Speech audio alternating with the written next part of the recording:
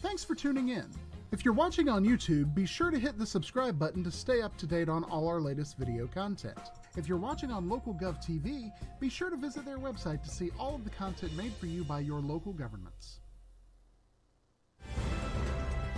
Alamance County is pleased to present the Alamance County Commissioners Meeting. Please, this is the March 16th, 2020, 7 p.m. meeting of the Alamance County Board of Commissioners. I'm Chair Amy Gailey.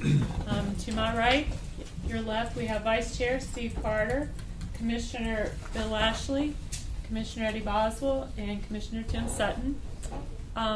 Commissioner Boswell, would you please lead us in an invocation and the Pledge of Allegiance? Be glad to. Let's bow our heads. Almighty Heavenly Father, we come tonight thanking you for the blessings you've bestowed upon us.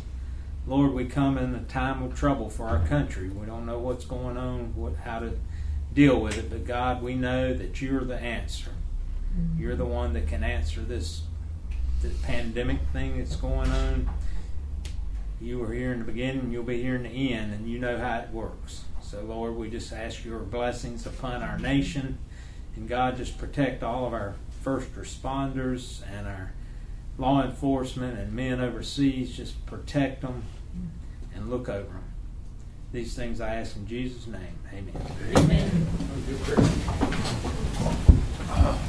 I pledge allegiance to the flag of the United States of America and to the republic for which it stands, one nation, under God, indivisible, with liberty and justice for all.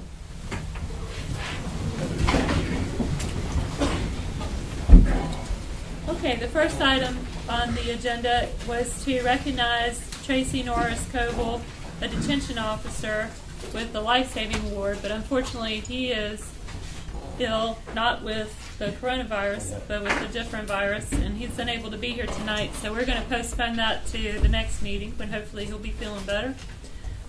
For public speakers, we do not have anybody signed up to speak tonight, so therefore we don't have any commissioner responses. Before we approve the agenda, I would like to seek a motion to amend the agenda to add a new number 1, COVID-19 update before the Public Health Month proclamation. Second. We have a motion and a second to amend the agenda to include a COVID-19 update from, and that'll be presented by Stacey Saunders, our Public Health Director.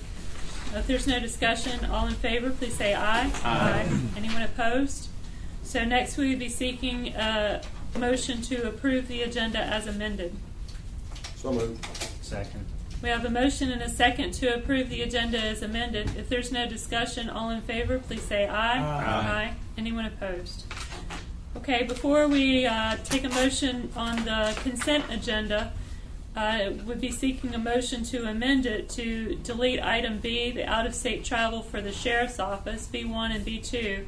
I understand that the Sheriff requested that we pull that item because of the virus. They're not going to be traveling out of state. I'll make a motion we amend it. Second. Take that out. We have a motion and a second to delete item B1 and B2 from the consent agenda. If there's no discussion, all in favor, please say aye. Aye. Anyone opposed? And then we'd be seeking a motion to approve the consent agenda as amended. So moved. Second. We have a motion and a second to approve the consent agenda as amended. If there's no discussion, all in favor, please say aye. Aye. Anyone opposed? All right, the first presentation tonight will be from Stacey Saunders and possibly assisted by Debbie Hatfield, our emergency director, emergency management director. So, Stacey, what can you tell? What can we tell the public about COVID-19 in Alamance County and what Alamance County has been doing in response to it? Great. Thank you for this opportunity. I'm going to start kind of like I do with every EOC and start sort of from the beginning and go through. So just to give you an idea of the timeline, we first identified COVID-19 in China approximately in December of 2019. First known case in the U.S. was January 21st, and the first known case in North Carolina was on March 3rd. There are no cases at this time in Alamance County. The global burden of COVID-19 is about 160,000 cases as of the time I pulled this report, with 6,000 deaths. In the United States, about 3,500 cases with about 68, 70 deaths. In North Carolina, we currently, as of this morning, have 33 cases in North Carolina with no deaths, and again, no cases in Alamance County. And so just a reminder that COVID-19 is a lower respiratory illness. That means fever, cough, and shortness of breath. When we look at the trends globally, the highest risk group for severe illness, that's not necessarily the highest risk group to get the virus. It's just that if they get the virus, this group is the highest risk for severe illness. And those are folks over 65 years of age, those with underlying health conditions, and those with a weakened immune system. Symptoms usually occur within 2 to 14 days post-exposure, and if positive, a 14-day isolation from time of symptoms. So what's been happening here? So I'll start with just saying the health department opened up their EOC several weeks ago. We just transitioned to a county city EOC on March 15th, and the county manager and the emergency management director will talk more about that. We have created a COVID-19 community call line that is housed at the EOC with almost like a triage model, so folks can call into that community line and they'll be greeted by a human who will ask them what their questions are, and if they're general questions, then those questions can stay at the EOC call center.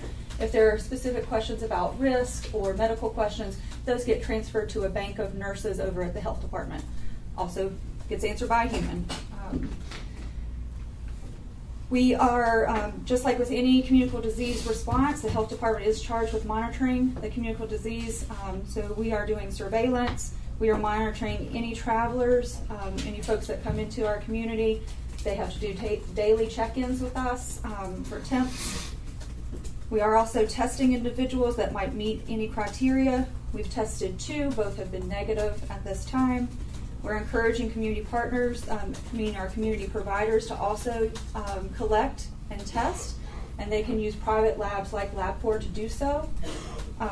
The community providers doing this then allows public health to also then focus on that monitoring and surveillance and the contact tracing to help mitigate and make sure that we don't have any community transmission.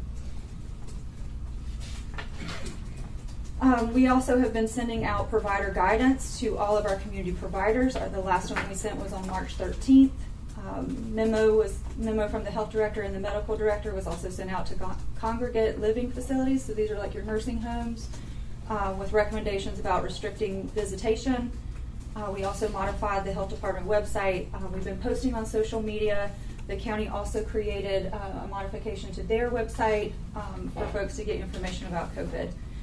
So we continue to press upon the community that in the absence of a vaccine, we want to make sure that you are washing your hands. If you don't have soap and water available, sanitize with an alcohol-based sanitizer. Please use paw hygiene. That means into the elbow. Also sneeze there, or you can use a tissue and then throw the tissue away. Avoid folks who are sick and stay at home when you're sick. Disinfect areas, and a new term for most people in the world, social distancing. And so that means just keeping ourselves apart a little bit further. Not necessarily a great example here. Put the camera that way. But putting some distance between you and other folks, and limiting the time that you are out in the public if you don't necessarily have to be out in the public. And so these preventive and protective measures might seem to the outside world and to the public as really extreme in some ways. But the reason they're put in place, the reason our governor put them in place, the reason our president talks about them, is that to reduce the community transmission. Currently, at this moment, we don't have community transmission in North Carolina. All those cases I told you about are either travel related or related to a contact to a positive case. So we want to keep reducing that likelihood of community transmission. These protective and these preventive measures also then protect our most vulnerable. So those high-risk groups that I told you about, the folks who are over 65, those with underlying health conditions and a weakened immune system. So, this is an important part where those of us who are fairly healthy and might experience mild illness with this, it's our jobs to make sure that we protect the others, our neighbors, our families. As I say to, I was just saying to Mark that I think about mamas and papas a lot, and protecting our grandparents and our elders in this community and folks who might have other health conditions or even going through treatments that weaken their immune system. So important to do our part to make sure that they stay safe. And with that, I'll just add that the governor did mandate K through 12 school closure and cancellation of all events over 100 on March 15th by executive order. And some other guidance has come out since then. This is a rapidly evolving situation. So from there, I'll go ahead and turn it over to the county manager and the emergency management director to talk to you about what the county is doing. Well, thank you, Stacy. And Commissioners, I just can't tell you how fortunate we are to have Stacy Saunders as our public health director. There have been a lot of eyes on Stacy over the past week. A lot of folks like me and city management trying to make decisions about what does this mean, what do we do, how do we manage, how do we help our department heads make good decisions with the public health in mind.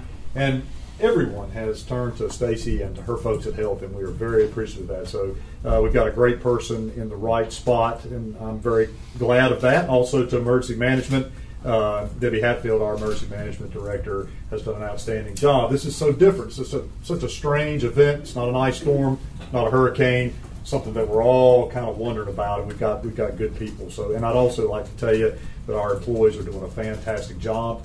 A lot of fear out there, a lot of worry, and a lot of concern, and county employees are doing exactly what they're supposed to do. They're serving very well and in a very dedicated way. County at this time, where our business hours remain the same. We haven't curtailed any openings of county departments or facilities. We have canceled park and library programs, but those facilities are still open. So the libraries are open, county parks are open, but we're not doing any organized programs at either parks or libraries. We also have canceled the land development plan meetings that were scheduled for this week and all the way through March 24th.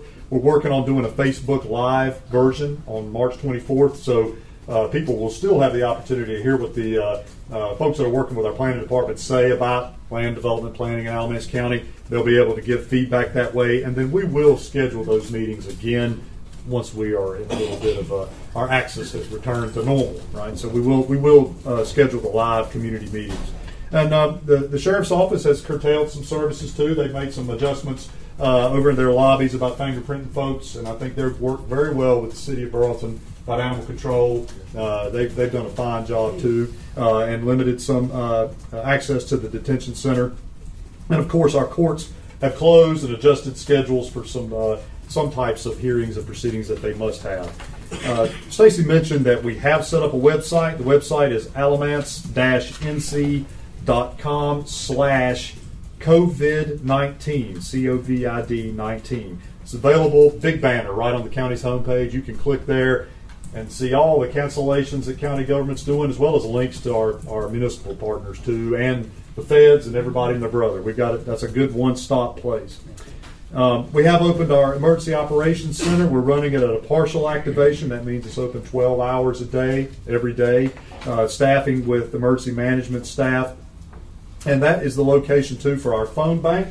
We do have Stacy mentioned, we have a telephone number that residents of Alamance County can call. The number is 336-290-0361. And that number is available from 8 a.m. to 7 p.m. And that's for any questions about COVID-19. And it's medical questions of concern, whatever people have questions about that deal with this pandemic. We are happy to take those calls. And I really appreciate the folks that are staffing that. You know, I told you we've curtailed park and library programs. Those are the folks that are over there right now manning the phone bank. And they're very busy, but it's a great service for residents. And from management's perspective, we are also evaluating. We've asked all department heads to categorize their employees in a mission critical way so we can see who are folks that absolutely have to be in every day, providing direct service to the public down to folks that we might be able to send home. We've almost gathered all that data. We'll be working over the next couple of days to determine are there county employees that we could send home and have them work from home and try to limit the people's exposure to them and their exposure to folks too. But, and I know Debbie is in here. I saw her when I came in. Yes, so Debbie, if you have something to add, I hope I haven't stolen all your thunder. But, well, some of it. Yeah, I'm sorry. That's what happens when you go third, right? I'm sorry That's about right. Basically, what Brian said, we're at the EOC 12 hours a day. Yancy and I are there, my part-timer Chip. We are getting some requests from like the assisted living facilities for masks, for hand sanitizer, for gloves. And it's really hard to get. We've not had a case here yet, so we're not one of the priorities that the state is sending an overflow of this equipment. We've managed to get what we've had to have in here so far for some of the nursing facilities. Every day we are gathering information, and we are sending out emails to all of the partners, the city and town managers. They're sending me their updates on what they're doing in their areas. And I'm putting together this situation report, and you should be getting this. If not, let me know, and I'll make sure you're on that list. But it gives you the overall of how many cases that's been reported so far, Stacy's update, and all the partners that's reported in. But basically, that's it for now for us. But we've been busy. The phones are ringing. Yeah, if you could please make sure that we're on the list to get that. I will. I just got it a few minutes ago. Yeah, Michelle's. Yeah. Okay. What was the phone number again? It's Please? 336-290-0361. And that's 8 a.m. to 7 p.m. It's, yes, 8 a.m. to 7 p.m. We're having people report in at 7:30 just so they can get situated and sit down, and but we're there till 8. May I ask a question, Yeah. please? This just came out today, this afternoon. It was CDC and I got Tori to make copies. But something that stood out all along that seemed odd to me, that was the state of Washington. And it's my understanding that that's due to rest homes. And so can you comment? Because they've had almost 34. You're referring to their number of cases? Yeah. Yes, so just a reminder that when the U.S. was seeing its first cases, it was in the Pacific Northwest, and in Washington State in particular, they had a nursing home that was hit very badly. About a week or two ago, all the deaths that you saw, the majority of them were from that area, and so they were hit very, very badly, with that nursing home being sort of one of the epicenters of the illness. And I hate to put it on such lay terms, but what was the situation there? I mean, how did it penetrated or infiltrated? I don't know the specifics, but clearly someone in the nursing home was ill, and at that point the virus is pretty efficient in its spread and was spreading pretty quickly throughout the nursing home. Probably more quickly than they could put prevention and protective measures in place, even with restricting visitation.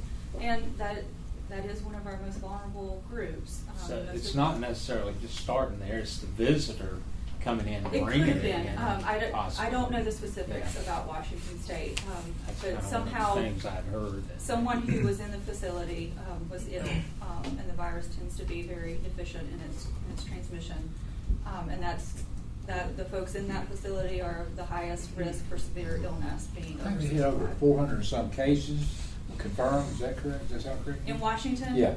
I can look that up for you, but I do not know that right I'm just off. curious because I doubt they had 400 some people in that rest home. And we got a lot of senior citizens in this county, and they're not allowing visitors. Yes, which is exactly why from the health director's desk we sent a memo, and our environmental health specialists who have to go out and do the inspections of the long-term facilities anyway as part of the state regulations. We created them as a strike team, so that when we sent them out with that memo and the current North Carolina guidance around visitor restriction, and that came from the health director's desk memo. have you seen the Johns Hopkins website? I have. Isn't that amazing? It is. It is. Do what? I just brought it up on my computer. It's unbelievable. It shows Yeah. the whole world, and it shows the number of cases. 174,000, I think, is what it is now. Yes, and so Yeah. if you're watching that, there are 181,000. cases. Say it again. 181,000. Oh my God, it's gone since I looked at it. Like, Yeah. Oh, fast. Yeah. If you're watching that map, theirs is going up a lot quicker. I rely on our sit reps that come from the state so that we're all on the same page. But if you're looking at that, those cases are a bit higher. And I was just saying to someone the other day that since, and before 1854, when John Snow did his mapping of Broad Street in London for cholera outbreak, we were using mapping then and we are using mapping now. The tools are slightly different, but help inform us and how we put precautions and interventions and strategies in place. With the exception of our chair, we have a lot of people around this dais that qualify for being at risk. Yeah. Yes. Don't count these though, right? I just looked at it. You told me this morning. Yeah, I'm not there. God bless all of us. Hopefully all get to do well. Does anybody else have any questions or comments for anybody? I think, Debbie, let's talk about the state of emergency. You and I have talked about, and I've talked about it with Brian and with Stacy, about whether or not to declare a state of emergency for Alamance County. Okay. So let's talk about that in public so people can hear those discussions and the fruits of them, because I'm getting questions about that. Right. So if we were to declare a state of emergency, what benefit would that give to people in the county, if any? At this point, and let me just clarify, a state of emergency is different than a disaster declaration. A disaster declaration means we would qualify for reimbursement, through FEMA, should we meet that criteria. At this point, a state of emergency, it will put us higher on the list for starting to get, equipment, mask, hand sanitizer, once we get a case here. But, the state is prioritizing, where those supplies go because they are limited right now. So with that said, I will tell you 22 counties have filed a state of emergency. Now, about 8 or 9 of those filed today, and it's to the fact that schools are closed now, and which creates a little more hardship on everybody because we're having to try to make arrangements for essential folks to get to work and try to take care of their kids too. So I think, and what they're telling us, from the state down, there is a good chance that we could get some money back, and that's nothing guaranteed yet. If President Trump, has money that he can float down after all this is over, we could get some reimbursement. The only way we could get reimbursement is if we filed a state of emergency. But the state of emergency can be kind of retroactive. So you were telling me that as long as you keep up with your expenses and as long as they're coded. So if we file it tomorrow, then we can get reaimbursed going back as long as you've been keeping up with the expenses, and you've been doing that. And we have, and I've asked all the all the municipalities to track your costs, whatever it is that you're spending, your employees or whatever. Keep up with that on a daily basis. So if we do get reimbursed, we'll have a good shot of going back. And we already got the documentation. We don't have to go back and say, well, what day did I work on, COVID? So there's really, at this point, Monday night, there's no just definite benefit to filing a state of emergency, right? I don't think at this point. And we don't have any confirmed cases in Alamance County. So my thinking is that until we get a confirmed case or until something else changes, we'll file a state of emergency when we need it.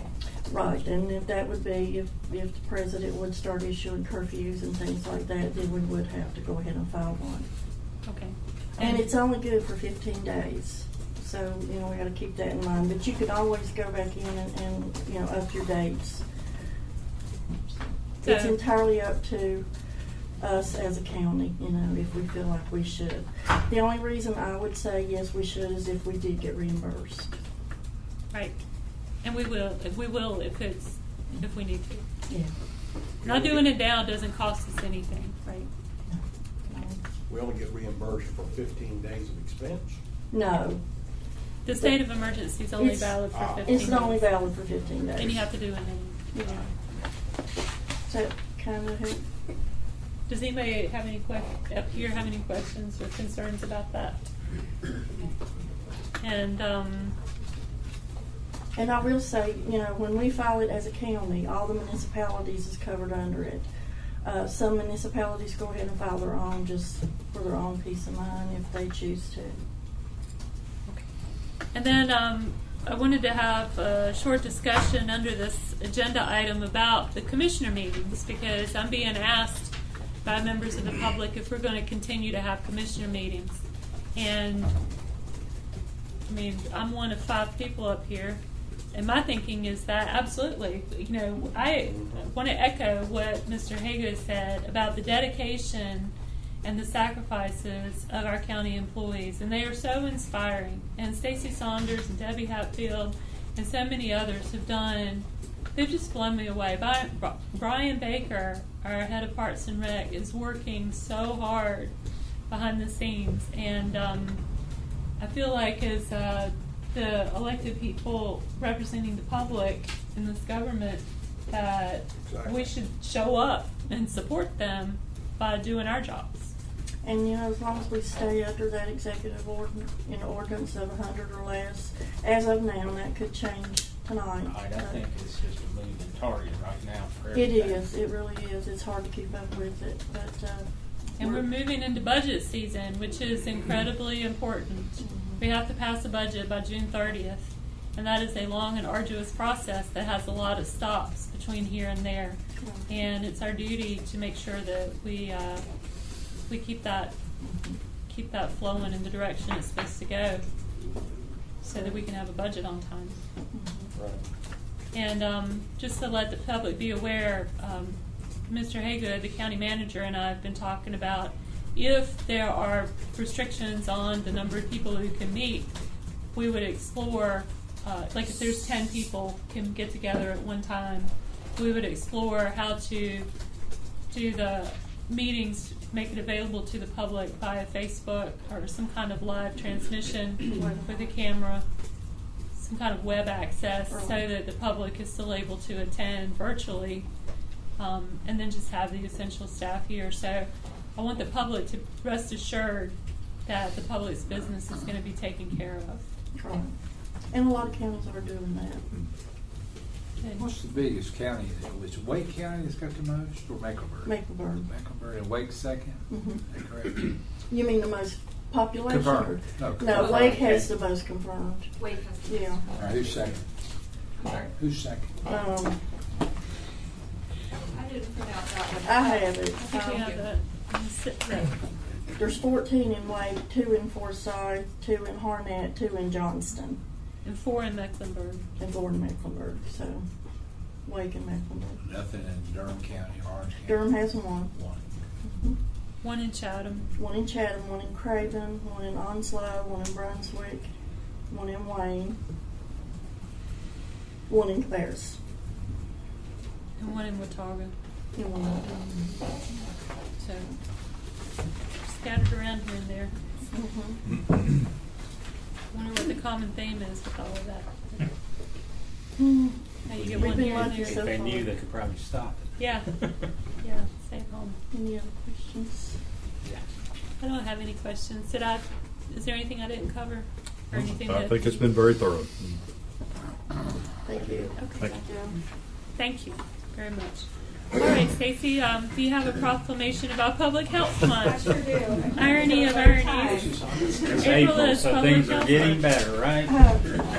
So before you have a proclamation for April as Public Health Month, and very timely.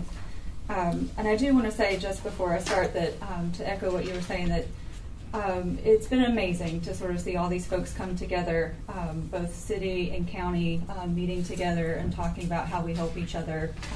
And that's the beauty of the instant command system, that when you come into an instant command system, your duty in the instant command system may be very different than your duty in your everyday life. And watching folks come together, it makes me proud of the folks who are here and working in those cities and those county governments, and our community partners like the United Way and Impact Alamance too. and our hospital partners who are right now, really being a huge support for public health. So I just want to thank everybody for that. All right, so with that, what you have before you is a proclamation for April 2020, and I'll just read it for you. Whereas we hereby recognize and acknowledge 82 years of public health service to the residents of Alamance County, as well as the vast contributions of these services to the quality of life in our communities. And whereas the American Public Health Association has adopted the theme, Looking Back and Moving Forward, for the 25-year recognition of National Public Health Week. And whereas over the past 25 years, Alamance County Health Department has continued to educate the public, policymakers, and public health professionals about issues important to improving the public's health. And whereas there is a significant difference in the life expectancy and health status, such as obesity or mental health and cancer across socioeconomic regions of the county. And this variance increases due to social determinants that negatively impact health, such as poverty, transportation barriers, and lack of economic opportunity. And whereas public health plays a crucial role in the foundation of good health and quality of life lived, by working to immunize people against disease, by working to control environmental health hazards and infectious disease, by improving the health of mothers and children, and promoting healthy behaviors in areas of tobacco use, physical activity, and nutrition. And whereas public health professionals help communities prevent, prepare for, withstand, and recover from an impact of full range of health threats, including disease outbreaks such as mumps and emerging illnesses, natural disasters, and disasters caused by human activity. And whereas public health plays a critical role in eliminating health inequities and preventing chronic disease and injuries, resulting in improved productivity and decreased health care costs for all Alamance County residents. And whereas a continued focus on health promotion and disease prevention in Alamance County through collaborative partnerships with a multitude of agencies in the community to find solutions to health issues resulted in the implementation of dental health services in elementary schools, the formation of AC Hope, the countywide opioid misuse prevention task force, joining the NC Care 360 network as a pilot county, a new approach to completing the 2018 community health assessment by integrating health equity lens, and the health department achieving accreditation with honor status in 2019. And now, therefore, you, the Board of Health, both Board of Commissioners for the County of Alamance, do hereby proclaim. Do you need me to read the rest? No. If you don't want, whatever you want. I can. You Proclaim. want me to read it? Well, it seems more appropriate for you all. Okay. Fine, yeah. I'll read it. Bless your heart, you're so tired. Thank you for recognizing that. Now, therefore, we, the Board of Commissioners for the County of Alamance, do hereby proclaim April 2020 as Public Health Month in Alamance County, and call upon the people of Alamance County to observe this month by helping our community better understand the value of public health and supporting great opportunities to adopt preventive lifestyle habits in light of this year's National 25-year observance, Looking Back, Moving Forward. In witness whereof, I have hereunto set my hand in Alamance County, North Carolina, the 16th day of March in the year of our Lord, 2020, and of the independence of the United States of America, the 244th. So, thank you very much. Thank you. Let's give Stacy a round of applause.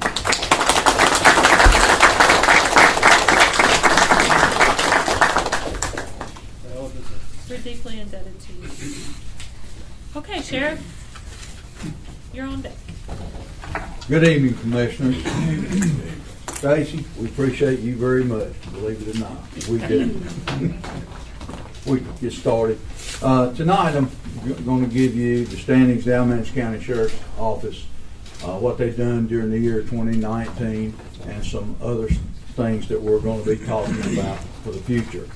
First of all, the presentation is a compilation of statistics and measures of Alamance County Sheriff's Office based on the 2019 year.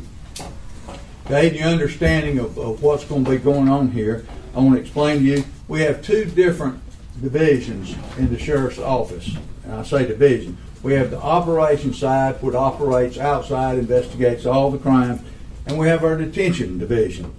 Our patrol division consists of 4 patrol shifts. and including Green Level. They respond to all the emergency calls coming in to CCOM.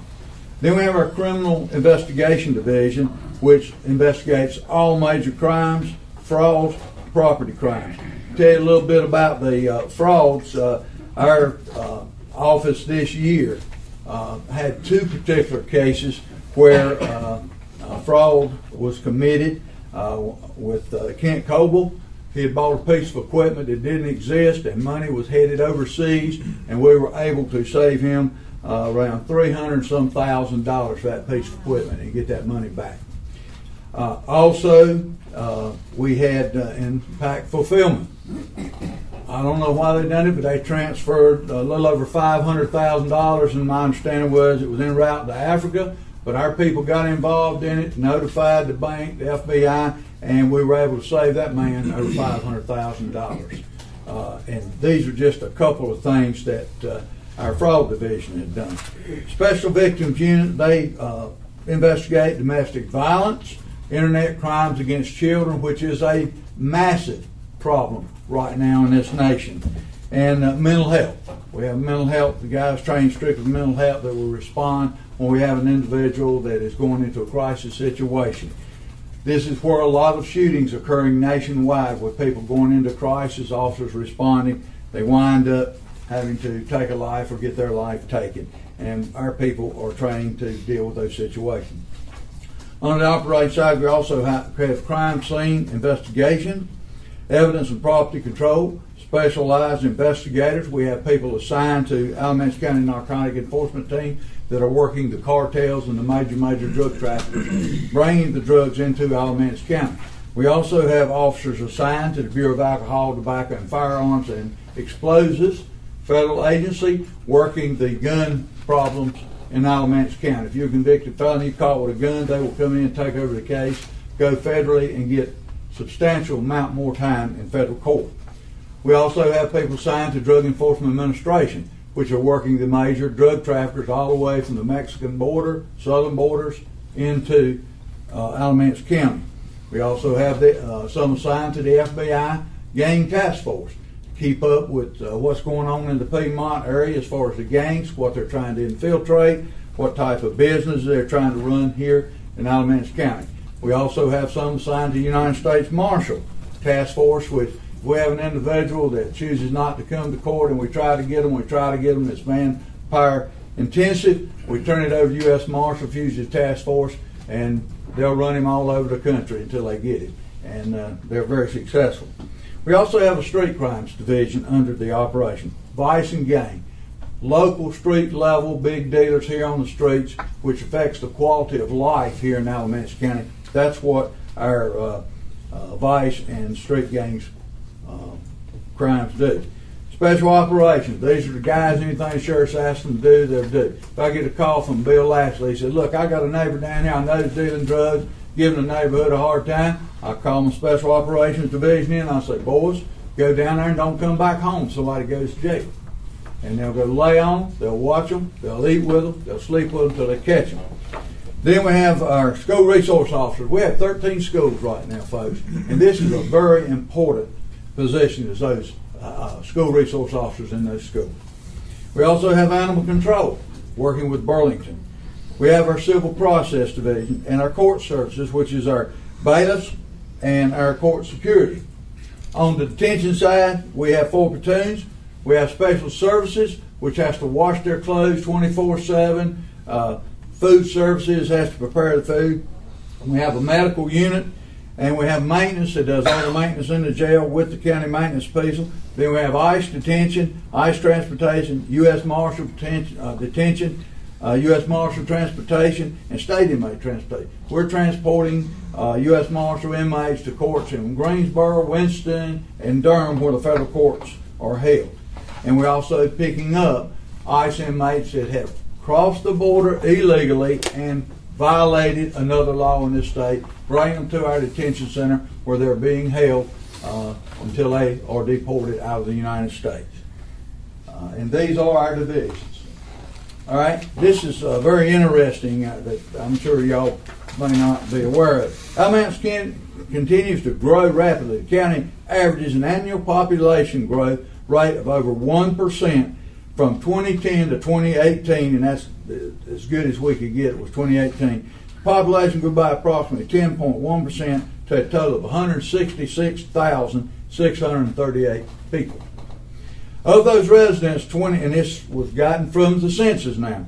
Of those residents, 26.1 are below the age of 19 or presumably enrolled in Alamance County schools. Of those working age, 95% drive to and from work and thus can be found on Alamance County roads. Over 66% of county residents work within the county, which means 44% works out of the county or may not work at all. Based on the 2010 census, nearly 29% of the county residents live in the rural portions of the county. This represents a large portion of the county's population, but is nonetheless important to note that all county residents depend on the sheriff's office's services both directly and indirectly. What a lot of people do not understand, we have to go into the city many times, civil papers, even arrest warrants, even drug problems. And that causes a lot of work that normally a municipal law enforcement agency don't have to do. They don't have to serve civil papers. They certainly don't run to jail. Leading all municipalities, the city of Berlin has an estimated population of 53,748 as of 2018. The cities of Mebane, Graham are second and third most populated municipalities at 15,589, 15,086 persons respectively. All other municipalities are much smaller, but the population of Elon and the resilient traffic swells during the season of classes are in session at Elon College. And you would not believe the amount of traffic increases when school opens and they come to town. I'm telling you. And with that, it causes problems for us too, because a lot of drug traffic is coming into Elon, try to sell to the college, and we have to work it. As already stated, Sheriff's Office provides services both directly and indirectly to all county residents whether they live within the municipality or not. For example, the Sheriff's Office serves civil papers, provides court security, and maintains the county jail on behalf of all residents, and that is a headache, Mr. Lashley, I can tell you.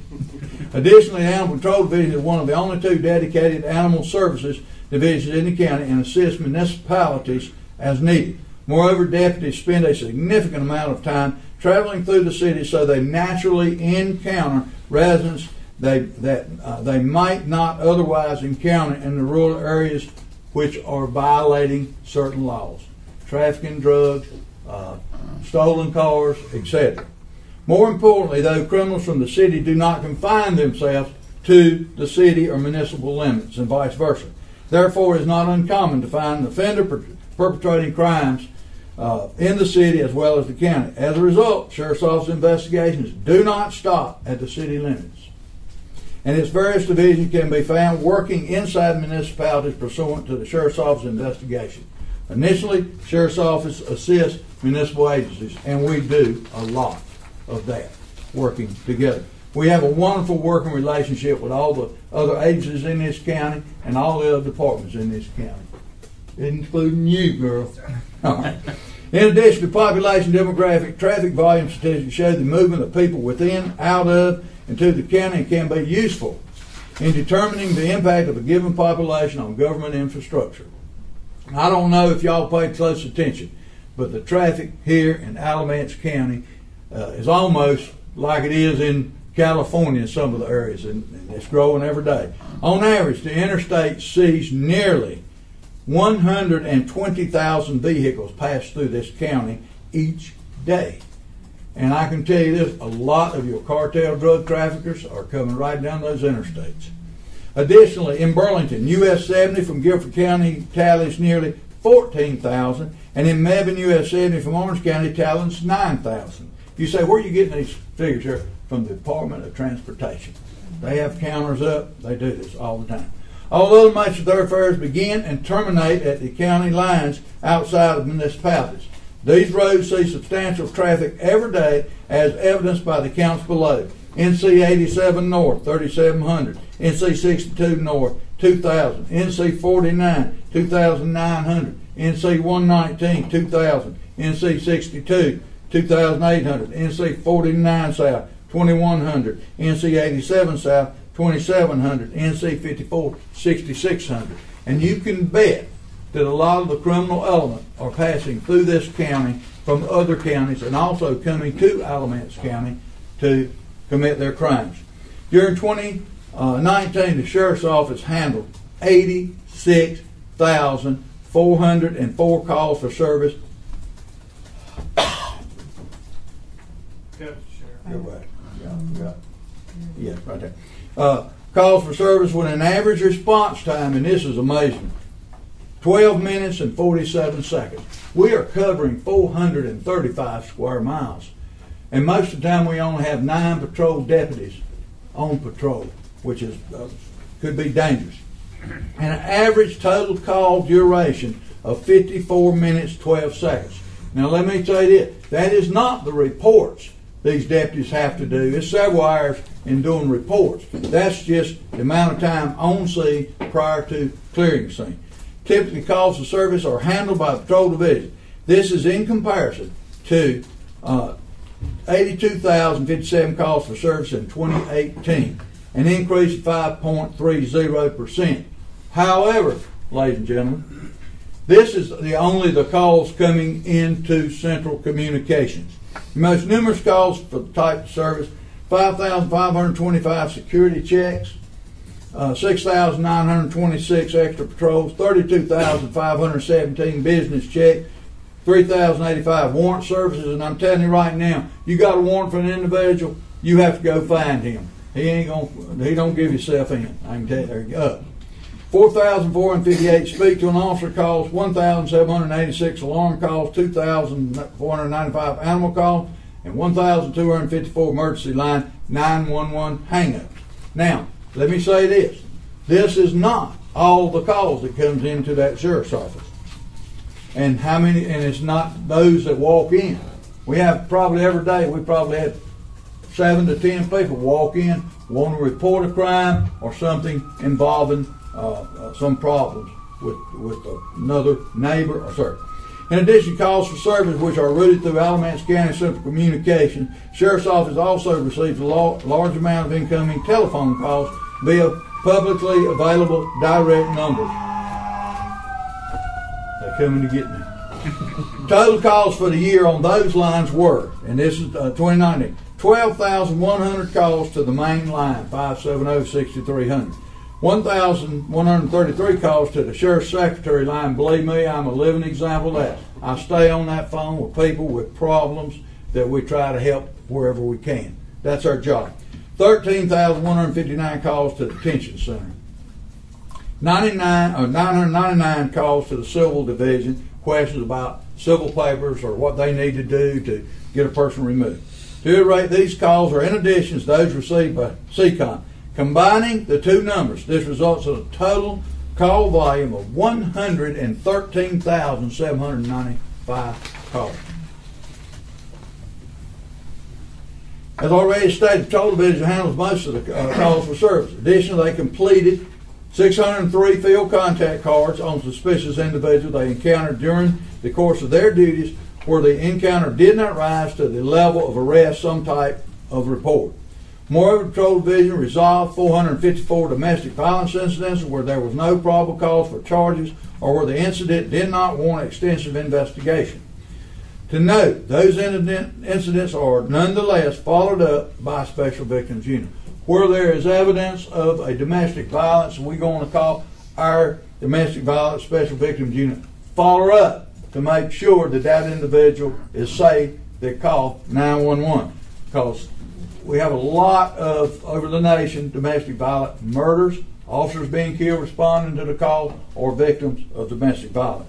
Further, Patrol Division completed majority of 4,846 incident reports that were taken by the Sheriff's Office during the year for any and all reasons: burglaries, assaults, domestic violence, incidents where a crime occurred. Lastly, in concert with the Special Operations Division, the Patrol Division conducted the majority of the agency's 3,470 traffic stops.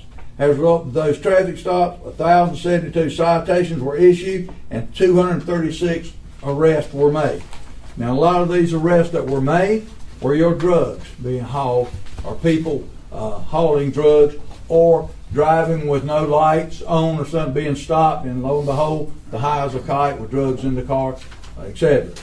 During the year, the Criminal Investigation Division was assigned 755 cases involving property crimes, frauds, general assaults, death investigations, and other non-narcotics or non-special victim-related crime. Specifically, 200 of those cases alone were the fraud investigations, like we did, stopping the money, going after, etc.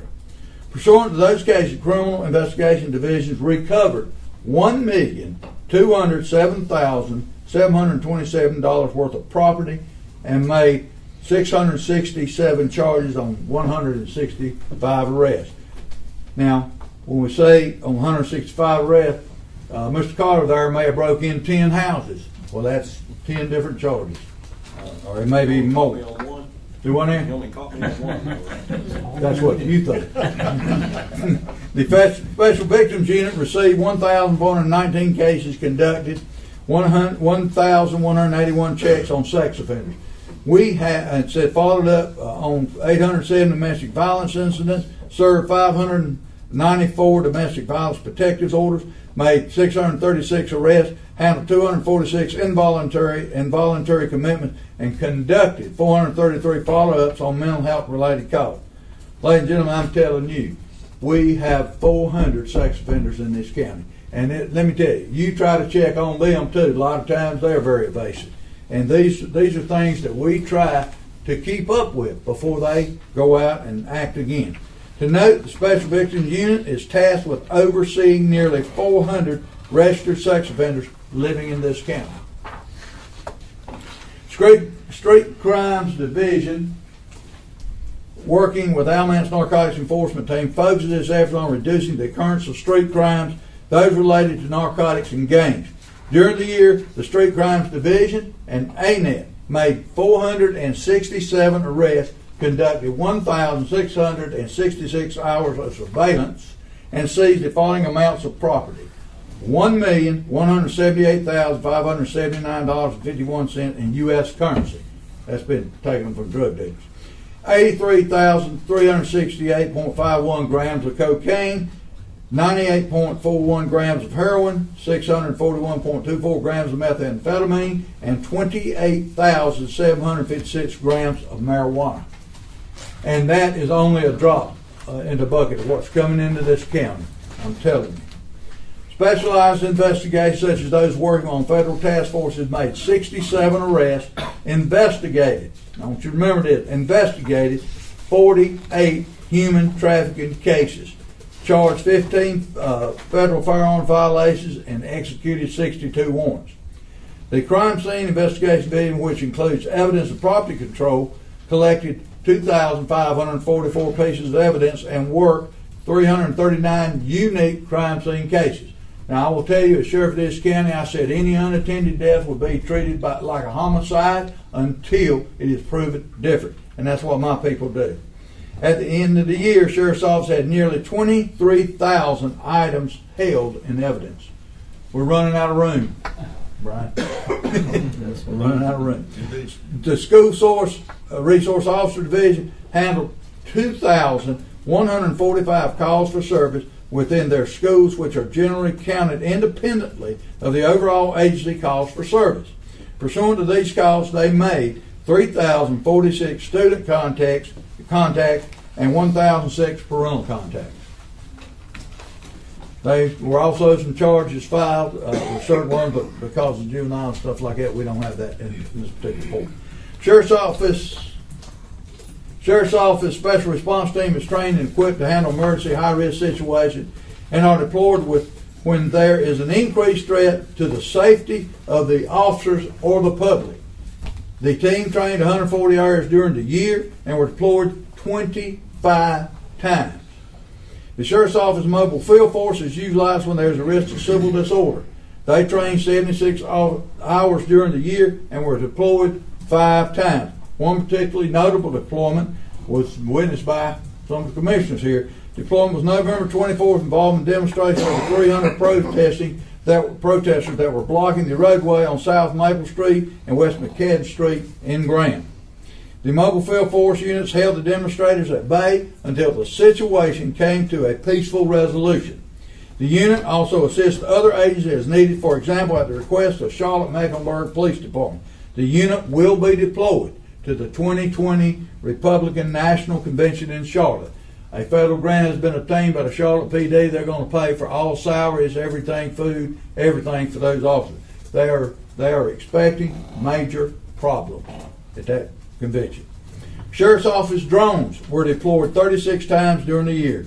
Drones are utilized to assist in locating missing and endangered subjects such as juveniles, the elderly, or anyone else as deemed necessary. Additionally, they assisting in locating suspects and performing any of the variety of functions in emergency situations. We have deployed the drones and found people that have wandered away from nursing homes, kids that have run away. We are able to get the drone up and search for people that has run from a crime or even crime scenes. Emergency response unit, the Lincoln Bearcat. I caught a lot of heat over getting that Bearcat, but let me tell you, I'm going to tell you some things about it we'll see in just a minute. During the year, Sheriff's Office was fortunate enough to acquire a new state-of-the-art off-road capable armored vehicle that has already been utilized in several high-risk warrant scenarios, barricaded subject incidents, and hostage situations. The armored vehicle platform, the Bearcat produced by Lincoln, can be utilized in rescue missions, active shooter situations, and other deadly encounters. The number one goal is a tool to enable officers to respond to high-risk situations where they can render aid and save lives. The Bearcat was purchased, please listen, media, through the drug asset forfeiture money. It was money taken from the drug dealers. There's the picture of the Bearcat. Hey, Brian. See that? Okay. I think you ought to put that in the Christmas parade. In what? Christmas parade. We might do that. Just don't pull a Dukakis on us, though. Do what now? I think commissioners ought to ride the Bearcat. That's where Mike Dukakis stood up out of a tank wearing Yeah. And I like that. That's cool. I like Let me tell you something. Just this past week, we got called by Rockingham County Sheriff Sam Page. They had a Bearcat suspect. The Bearcat went. The guy was taken into custody without problem. Several weeks prior to that, on Sunday morning, we had a hostage held inside the house at Alcohol Hospital, just off Highway 87. We had to deploy the Bearcat. The guy would not release the hostage or come out. But when that Bearcat pulled up to his front door, he released the hostage, and then he went and hid somewhere in the house, and we found him in the house. That Bearcat is for officer safety and citizen safety. For instance, if there had been houses real close to this, we could use that Bearcat to get those citizens out of the area before we went in. During the year, Sheriff's Office was fortunate enough to acquire a new state-of-the-art off-road capable armored vehicle that has already been utilized in several high-risk situation scenarios, barricaded subjects instances. This armored vehicle platform, the Bearcat, produced by Linco. If you will look at this particular picture here, you will see this is November 24th. Now, the front line is our mobile field force. They're well trained, and we use them in situations that, like the I call it demonstration there. Those individuals had pulled coffins into the middle of the road and was refusing to do things. Our mobile field force come in, pushed them back out of the street, and you see some of the other officers sort of backing them up. That is very important in civil unrest. Are those the ones that could take a shot? Yes, sir. And I'll put them against anybody. You don't want to demonstrate, try to push them back. I can tell you that. Okay. During the year, Sheriff's Office, by the way of detention division, processed 9,641 admissions at the Alamance County Detention Center and maintained an average daily population of 489 persons. of the admission sums are undoubtedly the same individuals booked multiple times throughout the year on different arrests, but most are unique persons. We have some people out. We arrested one Sunday morning. We all had to come out on a raid Sunday morning. We arrested them about 2 months ago. They let them loose. Didn't let them sign a bond. Hit them again 2 weeks later. Drug it. Went. Let them out.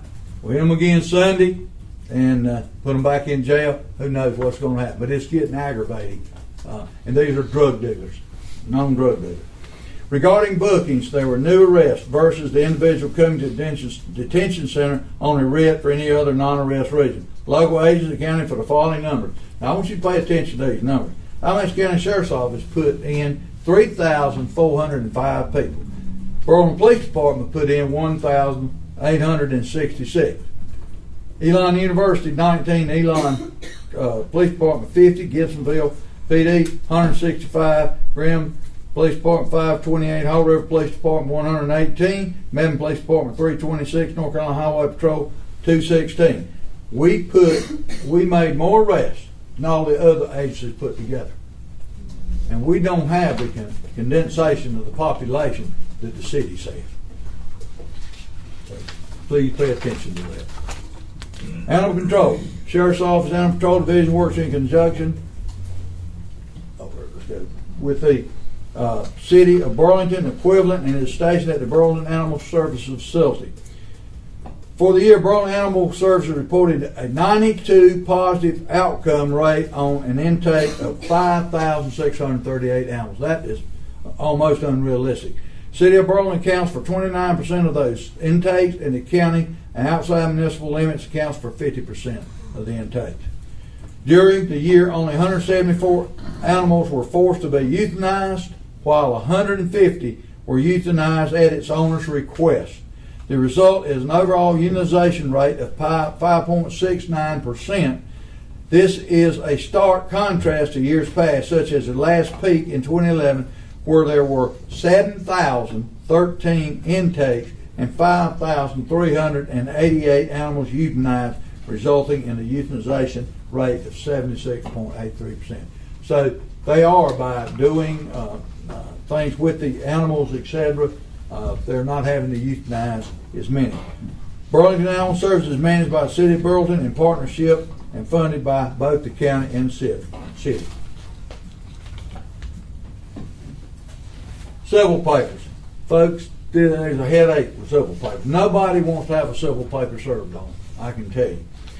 The Sheriff's Office received 14,376 civil papers for a service during the year. Of those, 11,179 were served successfully, while the rest were returned unserved to the clerk of court. Those papers included 1,797 civil summonses, 3,689 magistrate summonses, 3,134 subpoenas, 360 executions, 869 writs of real and personal property, 419 juvenile summonses, 726 involuntary commitments, and 554 domestic violence and no contact orders, and 1,374 orders to show cause. Once again, I want to reiterate that these people, a lot of these people, don't want to be found, and it is manpower intensive. We have to go back numerous times. We have to chase them all over the place to get some of these papers served. So we're very lucky to get as many served as we did. Civil papers are primarily served by the Civil Division, particularly those requiring expertise, but other divisions contribute heavily as well. For example, the majority of the subpoenas are served by the administration, my office, people, girls sitting in the office there, and Patrol Division. Most involuntary commitment and domestic violence orders, violence protective orders, are served by the Special Victims Unit. Those particular papers are very dangerous for officers to serve domestic violence. And a number of the civil papers are served in the lobby, Sheriff's Department, by any deputy available. Front office statistics. During the year, the Administrative Division processed 1,543 pistol purchase permit applications and issued 3,078. You say, well, how did 1,543 apply and issue that many? You can get as many purchase orders as you want, as long as you pass the background and you pay the $5 per purchased. 954 initial concealed handgun permit applications, 1,186 concealed handgun permit renewals, 1,374 miscellaneous fingerprint cards. We fingerprint teachers. I know when school started, our lobby filled up with I don't know how many teachers to be fingerprinted because the school has to have a record and fingerprint, and it just worked. Since the initial concealed handgun permit application required fingerprint, Sheriff's Office fingerprint over 2,300 people for non-criminal matters. That's teachers, people wanting jobs, or wanting to adopt a child, etc. Training statistics. Sheriff's Office Personnel Training Division's main goal is to offer up-to-date and valuable training opportunity to officers so as to equip them to best handle any situation they might encounter. During the year, Sheriff's Office recorded the following numbers of training hours. 4,094 hours of state required training for deputies. State requires that much. And I'm telling you, with the amount of manpower we got, having to pull them off street with vacation, sick leave, etc., it's tough to get them in there. 2,530 hours of state required training for detention officers. That's detention officers only. 13,137 hours of training beyond that which the state required. I believe if my expectations of my officers up here, I need to supply the training necessary to keep them up there. And we have. We've got good officers, detention, and outside very well. Altogether, this represents a total of 19,761 hours of job-specific continuing education. Miles driven, this is where it's going to shock you. Due to the nature of law enforcement, Sheriff's Office spends a significant amount of time on Alamance County and North Carolina roads.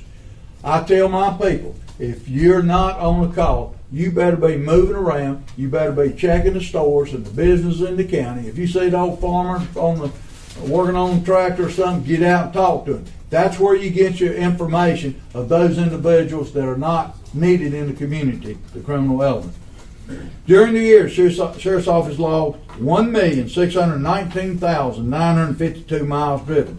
This number includes most but not all of the Sheriff's Office vehicles. Specifically, not all miles were logged as many vehicles do not receive tracking devices or did not receive tracking devices until March of 2019. Furthermore, there is often a delay in when the Sheriff's Office receives a new vehicle and when the GPS device is installed. Thus, not every single mile is accounted for throughout the year. Based on a 10-month average, 150,495.6 miles is logged per month.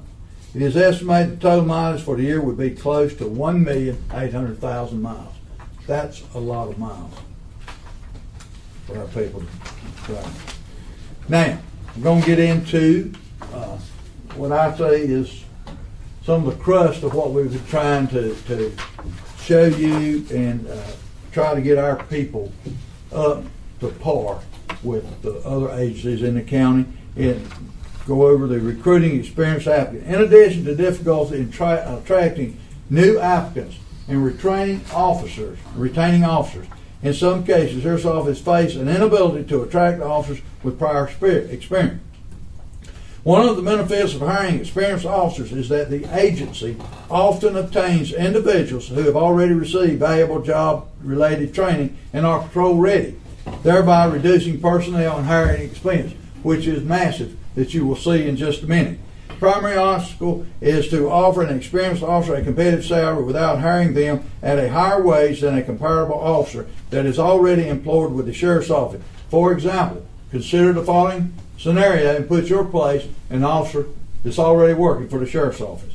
Employee A has been with the Alamance County Sheriff's Office for 36 months, qualifies to be a Deputy Detention Officer 3, the pay grade 68, with a starting salary of $38,128. Applicant B, who is currently employed by another agent and has been there 36 months and thus has the same amount of experience as employee A, would like to submit an application to Alamance County. At that other agency, the average salary equivalent to the Alamance County Deputy Detention Officer 3 is $50,833. And we wonder why we're losing some of these officers with a lot of experience to these other places. Thus, either applicant B would have to incur a $12,705 pay decrease, or Alamance County would have to hire him or her at a rate higher than employee A, thereby causing retention issues with existing personnel. Think about it. If you were working in Alamance County and I hired a guy and you were working just as hard, just as long as the officer I hired coming in, and I put him at a higher salary than you'd get ill. I would. Okay, hiring costs. This is where we get into the nitty-gritty. Training, equipment, and initial salary. As you folks see, the cost of the background screening, salary during 6 weeks of in-service training. This is for detention officers only here. Books and materials, uniforms and equipment, you're looking at $9,637.25. Okay, then when the detention officer at field training, we have to pay their salary. You see that a total of $15,606.87. Well, let me just say this. We lost last year 23 detention officers at the rate of $25,244.12. What it cost us to replace that officer, 23 officers, was $580,614.76. That's almost a 5% raise for my people. Almost 5% raise. Then let's look at the BLET right there. You've got that cost of background screening, salary during training, 16 weeks, books and materials, uniforms, ammunition, etc. Total of $21,533. Then you look at the trainee's salary. He has to be in field training for 16 weeks, going to BLET, etc. And then the training officer salary, who has to work with him during that point of time, you're looking at, I think, at $46,504. And we had to hire 8 new ones last year because 8 left for better salaries elsewhere. You're looking at $329,490. That's over $900,000 right there. And that is very important. We lost 2 civilian employees, but they're not hard to replace because there is people that come in that we hire straight up, don't have to go to any training other than within the office there with personnel to learn what they're doing. From January 2019 through February 2020, the Alamance County Sheriff's Office experienced a turnover rate of 33 people. 33 people, and we have only 311 positions in the Sheriff's Office. Some of those have not been filled because we don't pay high enough salary. That's almost 10%. Almost 10%. Of those, 23 were detention officers, 8 were deputies, and 2 were civilian employees. Their reasons for leaving included both personal and economic reasons. Regardless of specific reason, Sheriff's Office budget was negatively impacted by their decision. The following tables represent, as you see up there, the dollar figures that are associated with hiring, equipping, and training new personnel to fill those vacated positions. These figures are derived from the cost of background screenings, uniform and equipment, books, and materials for training. The figures also include salaries for those officers and salaries of those field training officers who are tasked with training new employees. $580,614.76 for the 23 detention officers we lost. If you will look at the 8 deputies, same scenario, $329,490. It's costing us a lot, and it's almost like throwing our money away when we can't keep these individuals. You see the civilian also, and I won't go into that. Next page is starting salary comparison. Brand new deputy sheriff versus police officer. Ultimately, the Sheriff's Office has asked its employees to do more with less. And believe me, my people are working hard every single day, pulling overtime, some not getting paid, I'm sure. They come in early, they leave late because we have to survive.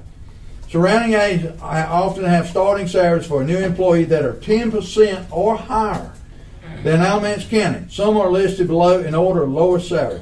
If you'll notice, the Alamance County Sheriff's Office starting salary, which is in red, $34,917. Guilford County starting salary $36,731, a 5.2% difference. Burlington Police Department $38,272, 9.61% difference. Elon College Police Department $39,031.40, 11.78% difference. Durham County Sheriff's Office $39,343, 12.68% difference. Orange County $39,978, 14.49% difference. Mebane Police Department $40,614, a 16.32% difference. Elon University $41,200, 18% difference in the salary. And we took the average, and the average was 12.58%. We're way behind. We're way behind. And what gets me is my people, I'll put them against every one of them blasted police departments doing anything they want to do in the criminal justice system, and we'll outdo them. The following slides address different concepts regarding salaries. Please note these terms below are how they are utilized in this particular presentation. So, starting salary is the lowest rank-based salary. Deputy 1, base salary, minimum salary for any particular rank. Salary range between the minimum and maximum salaries for a particular rank. And average salary, the average of salaries of employees currently at that particular rank. There will be difference between the individuals based on yearly evaluation, education, etc. obtained. Base salary comparison. These are actual salaries obtained from the other departments. Deputy 1 starting salary $34,972 compared to a police officer 1 for Burlington $38,272. Elon $39,3104. Mebane $40,614. Automatically, the closest in here, the area here, you're looking at over $4,000 difference. Some of them $5,000 and $6,000. Deputy 2, $39,047.72. Burlington $41,092, $41,092. Elon $40,982. Mebane $42,644.70. Police officer 2 was compared to the deputy. Deputy 3 to a master police officer. Deputy 3, $42,400, 8.89.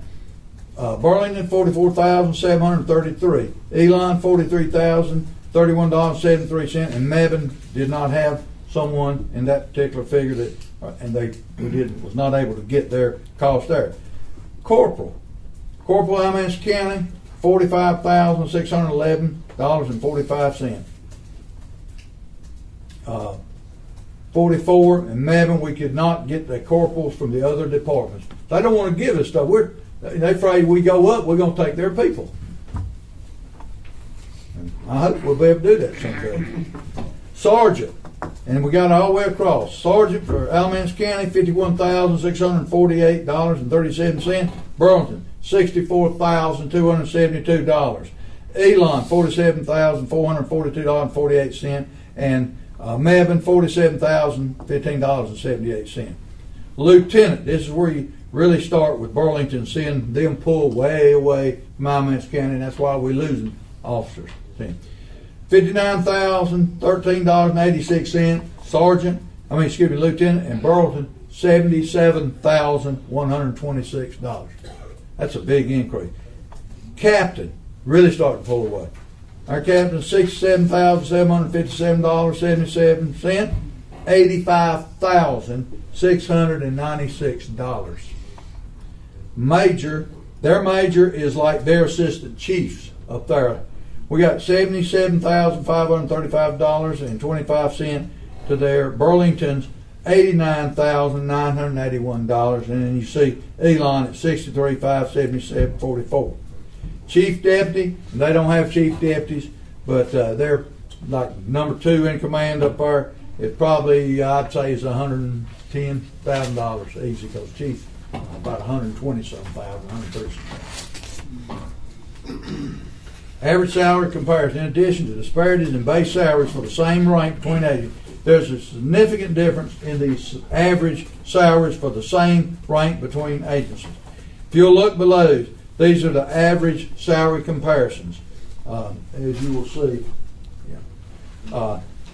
Detention Officer 1, 36,367, Guilford 38,677, Orange 37, 129, Durham 41, 55, and you can see them on the board. I don't have to show you, but as you see, we are way behind on some of these people, and they take our people. Believe me, they do. And the thing that I can't reiterate to y'all is not only do they take the money and take them away from us, but they're taking some of our people 8, 9, and 10 years experience that you can't replace by hiring a new guy out here. And with that comes problems, things that could happen to cause lawsuits that cost the county every day if something goes wrong because of lack of experience or training. That's why it's so doggone important that we're able to hold on to these people. Because right now, 60% of our detention center employees have been there probably less than 3 years. What percent? Wouldn't you say 60%? Yeah. I'd say 60%. We're going with the comparison continue. I don't have to sit here and read all that. You can look at it and see we're hurting in that respect. We're hurting. If you look at our salary schedule, had we maintained that study we done to where you get them up to the mid-level, etc., we'd be a lot better off because we're showing the Deputy Detention Officer 1, pay grade 67, is 34,917, mid-level salary 45,390, maximum salary 55,862. Then you go on to Detention Officer 3, Corporal, Lieutenant, Sergeant, Lieutenant, Captain, and Major, as you see up there. We're behind. Look at the difference.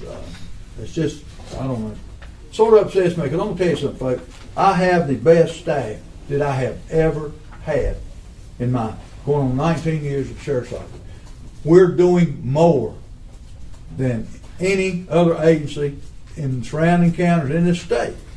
And the thing is, we're wearing these people out, and when somebody offers them more money, they're going to go. I had a guy come in about 4 weeks ago. Says, Sheriff, tears in his eyes. I said, I hate to leave you. You've been good to me. He says, but I'm going to be able to make $30,000 more than you're paying me to go with Homeland Security.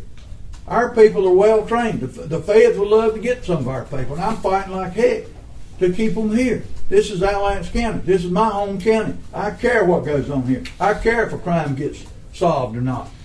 Some agencies don't. And I hate to say that, but they don't. And so we'll go on, keep flipping if you want to. The career ladder, we did establish a career ladder right after I come in office years ago. But the thing is, that career ladder is good for Deputy 1 and Deputy 2. Nothing else.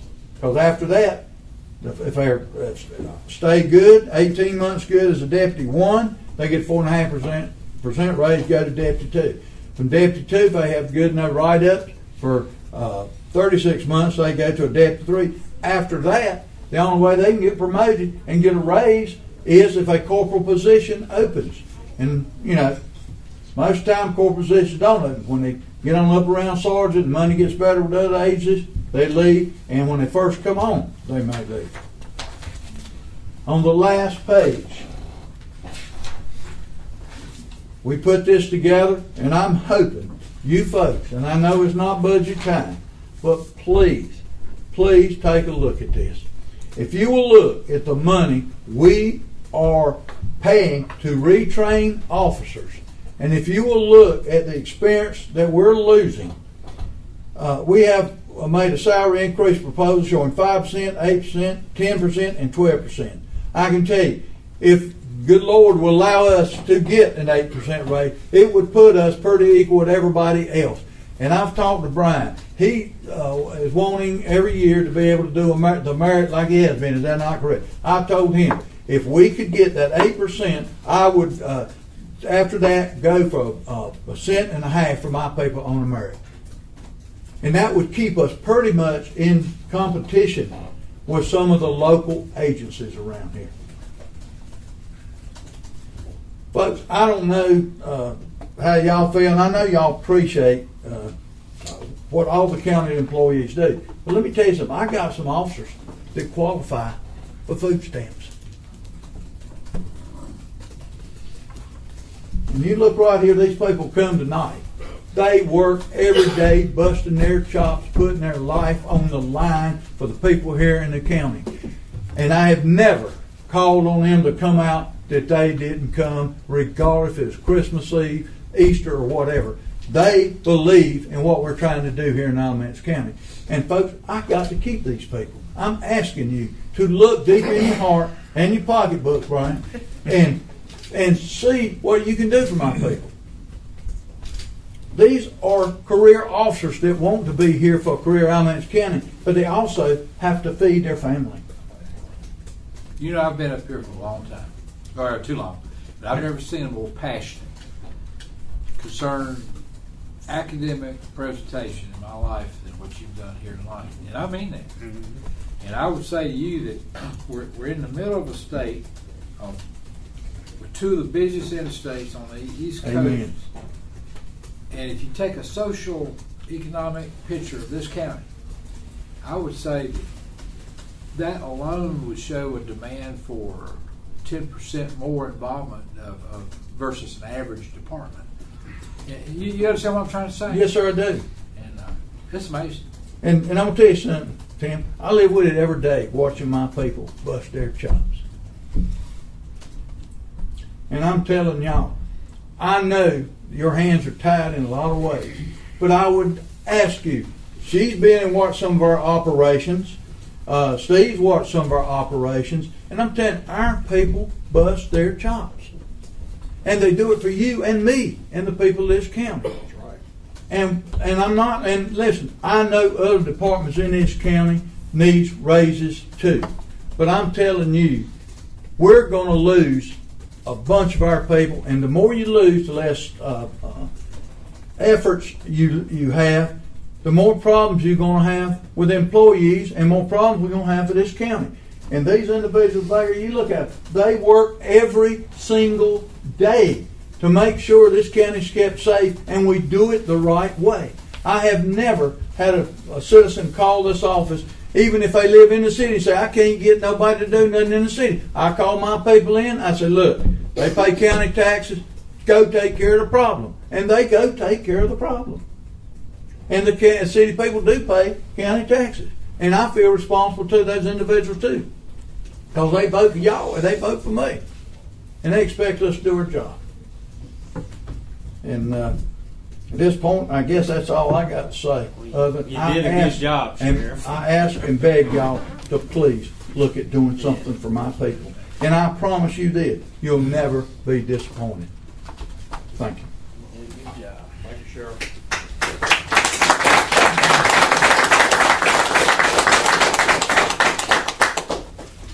Thank you, Sheriff. Let's have a 10-minute recess, please.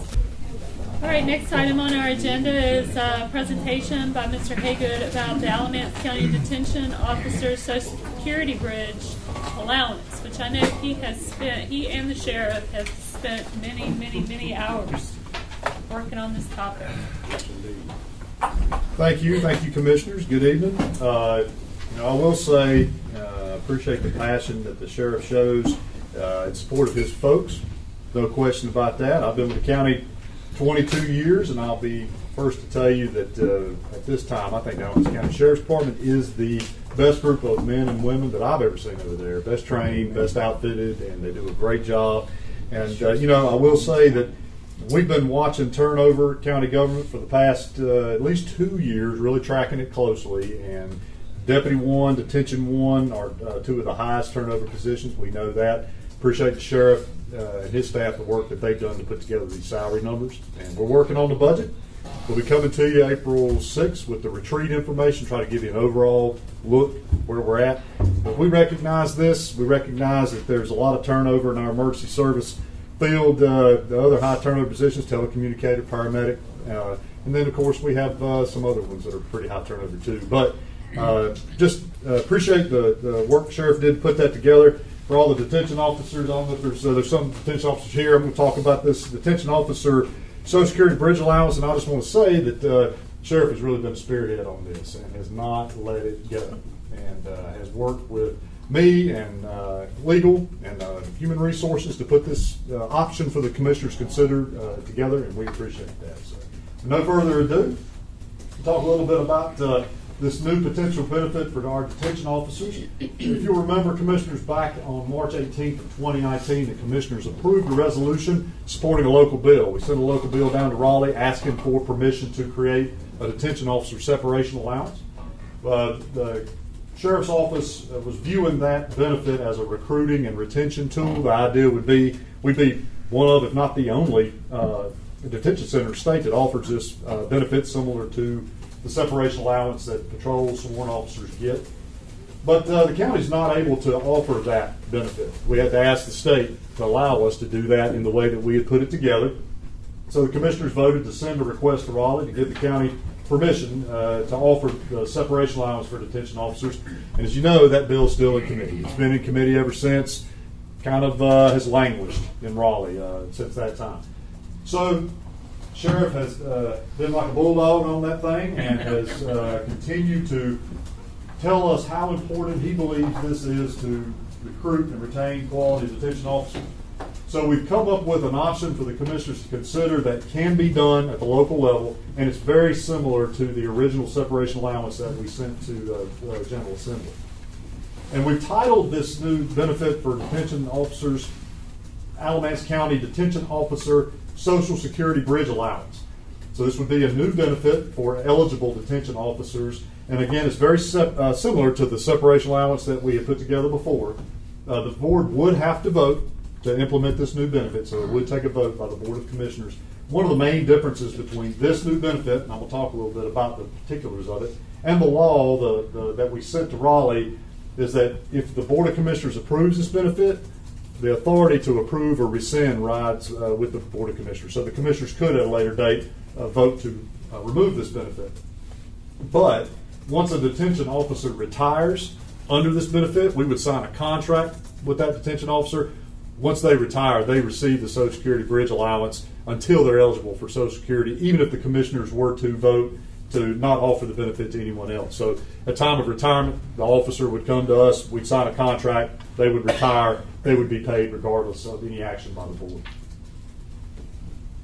So for this Social Security Bridge Allowance for detention officers, the eligibility requirements are the same as the ones that were in the separation allowance.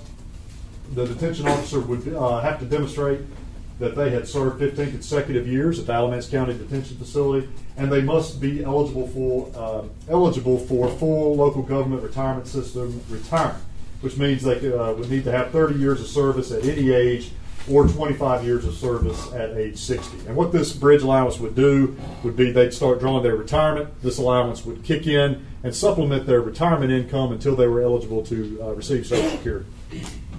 So currently at the detention center, there are 112. There are 64 of the total 112 detention officers are eligible for this program. Some folks would not be eligible simply because of their age. They might be going to retire at a point where they wouldn't be eligible, but 64 detention officers on staff right now would be eligible. That doesn't mean they receive it immediately. It just means they could hit the 15 years of service with us. And 40 of those 64 that are eligible have less than 5 years of service. So this kind of goes along with what the sheriff was talking about. They have lots of turnover in detention, a lot of new folks working in detention. So we've got people there that if they work 15 years with us and hit these eligibility for retirement service amounts, they would be able to receive this benefit.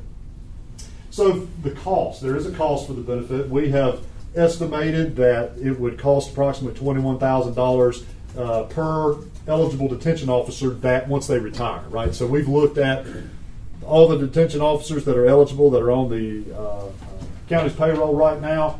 We've estimated that it's $21,000 per detention officer. We do the same thing for the sworn side of the house, right? So the sworn officers are eligible for a separation allowance. That's a law, not a local benefit. And there's a dollar amount that we pay every year for them too. So we've looked at the sheriff's staffing levels and when we think folks would be eligible to retire to try to project what that cost might be if eligible detention officers started retiring.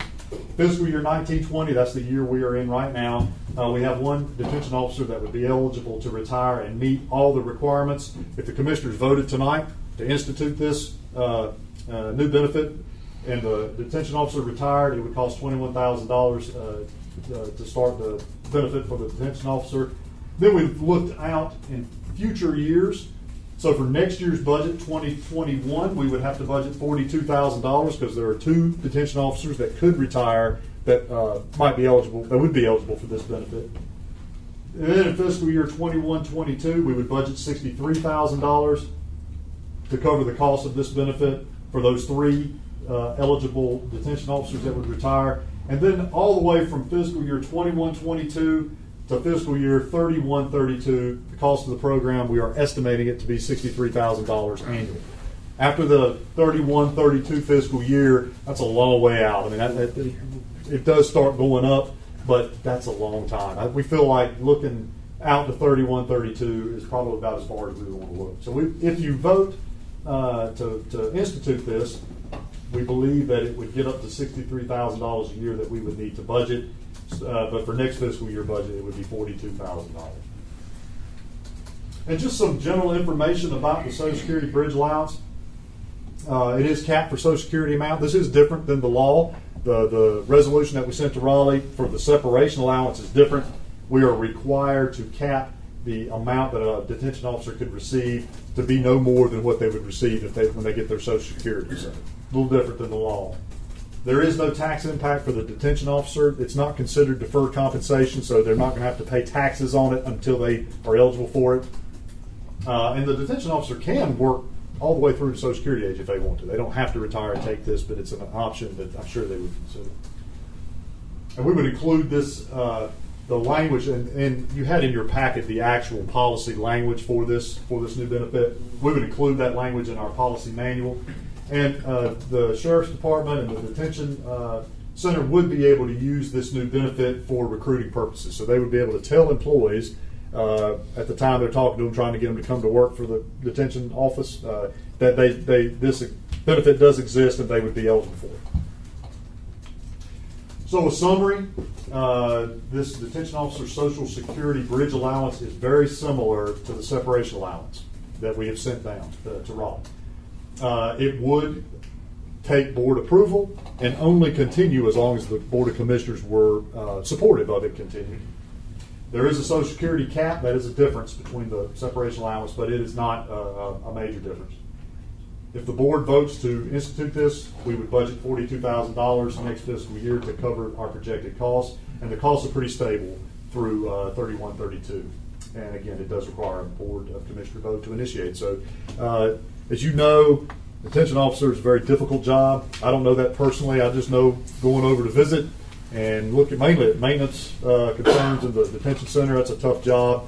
We have a difficult time recruiting folks to do that work, and a very difficult time to keeping them on board. So this is a reasonable benefit to consider, something that I think the Sheriff's Office hopes will help them recruit high-quality people, hopefully recruit people that are already working in detention elsewhere that would realize that this was a benefit that Alamance County is offering, and then they would come here. So we're interested in flipping the script, as the sheriff just talked about how our folks have been recruited by others. We hope this might help us offer a benefit that other folks don't have. So I'll be happy to answer any questions, and I'm sure the sheriff would be happy to answer anything about what this might mean for detention too. So.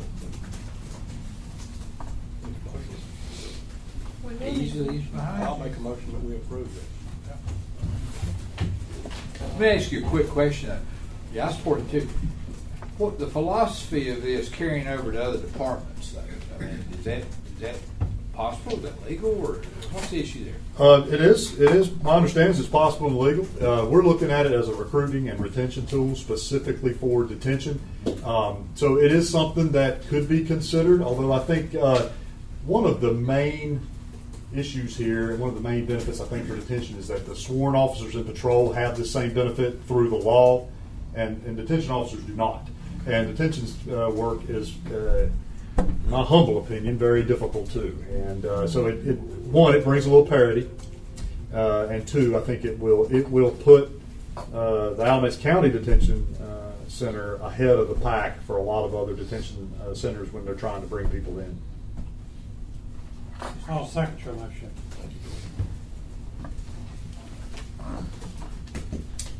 Any more questions or discussion?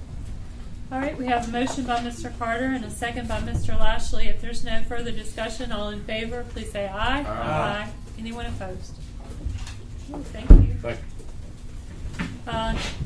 Next on deck is our tax administrator, Mr. Atkins. While we're waiting on him, Sheriff, what's that latest initiative? I meant to show y'all, and we do a whole lot, but if you run that back, that's 50-some pound of garbage that our inmates picked up on Mineral Springs Road. One day. One road. Pressure on Bruce over there. I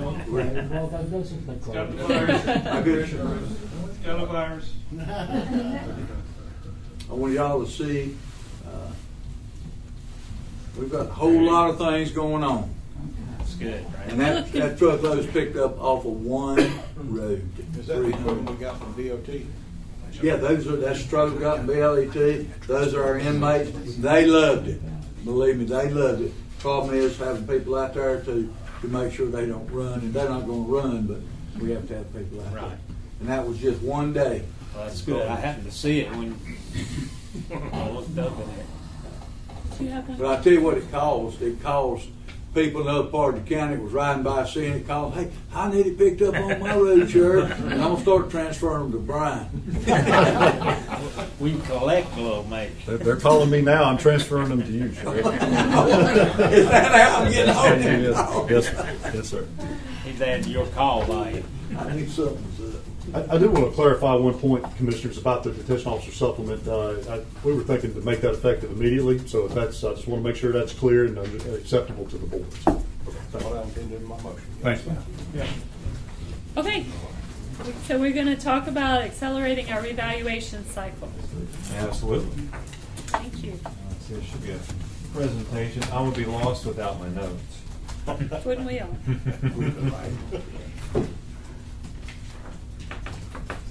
I have a former pastor that says, blessed is he that preaches with notes because he knows when he is finished. That's good. There we go. All right. Well, thank you for having me here this evening to talk about the revaluation cycle and kind of what would it look like if we accelerate that cycle, what are the costs, what are the benefits. And I'd like to start with just a quick review. So in North Carolina, the minimum frequency is every 8 years, and that's what Alamance County has been doing to perform a revaluation.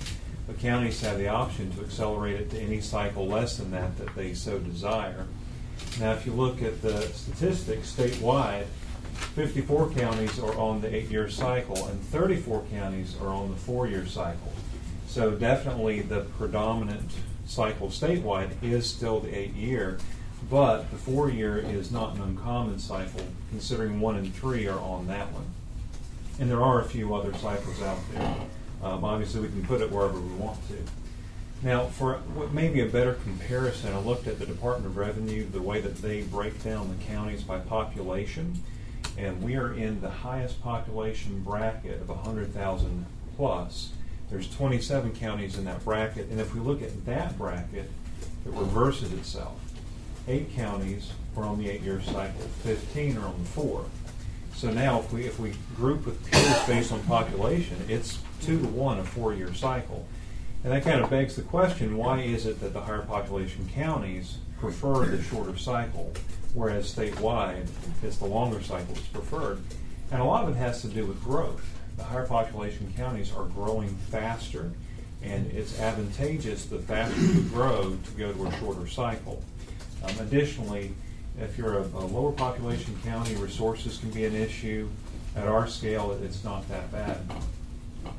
I also looked at some of our neighbors, and I'd find neighbors, if they could live in Alamance County and commute to work, so 8540, I'm thinking Raleigh-Durham on the one side, Winston-Salem on the other side, and then just north and south a little bit. Along with us on the 8-year cycle is Rockingham, Person, and Davison. Guilford and Randolph have already accelerated to a 5-year cycle. Orange, Chatham, Caswell, Forsyth, and Wake accelerated to a 4-year cycle. and Durham is on a 3-year cycle, which is the shortest cycle in the state. So among our kind of neighboring group, again, is predominantly accelerated cycles, with the most common being 4 years. And one last illustration. This is a county map, and if it's not shaded, it's still on an 8. The shading indicates any level of acceleration, again, predominantly the 4 in orange. And you can see that we're nestled right in within our region. It is very common to have some form of accelerated cycle. Now, we're talking about a reevaluation. We should think about, what does this entail? What are we talking about doing?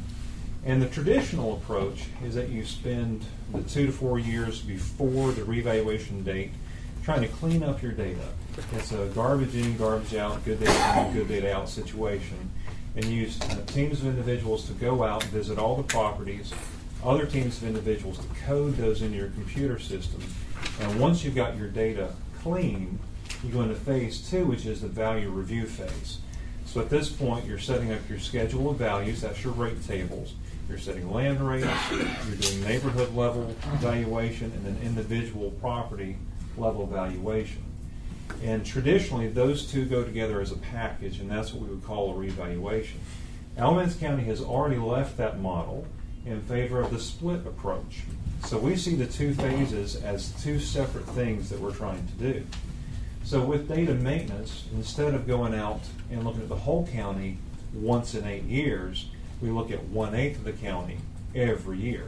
Now this is just data cleanup. We're not talking about changing values. We're just making sure that we have up-to-date, accurate, clean data. And this frees us up so that when we're talking about the reevaluation cycle, we're really just talking about the value review component. The other part is already locked down and in process. We're debating, when do you do value review on an 8, on a 4, or something else.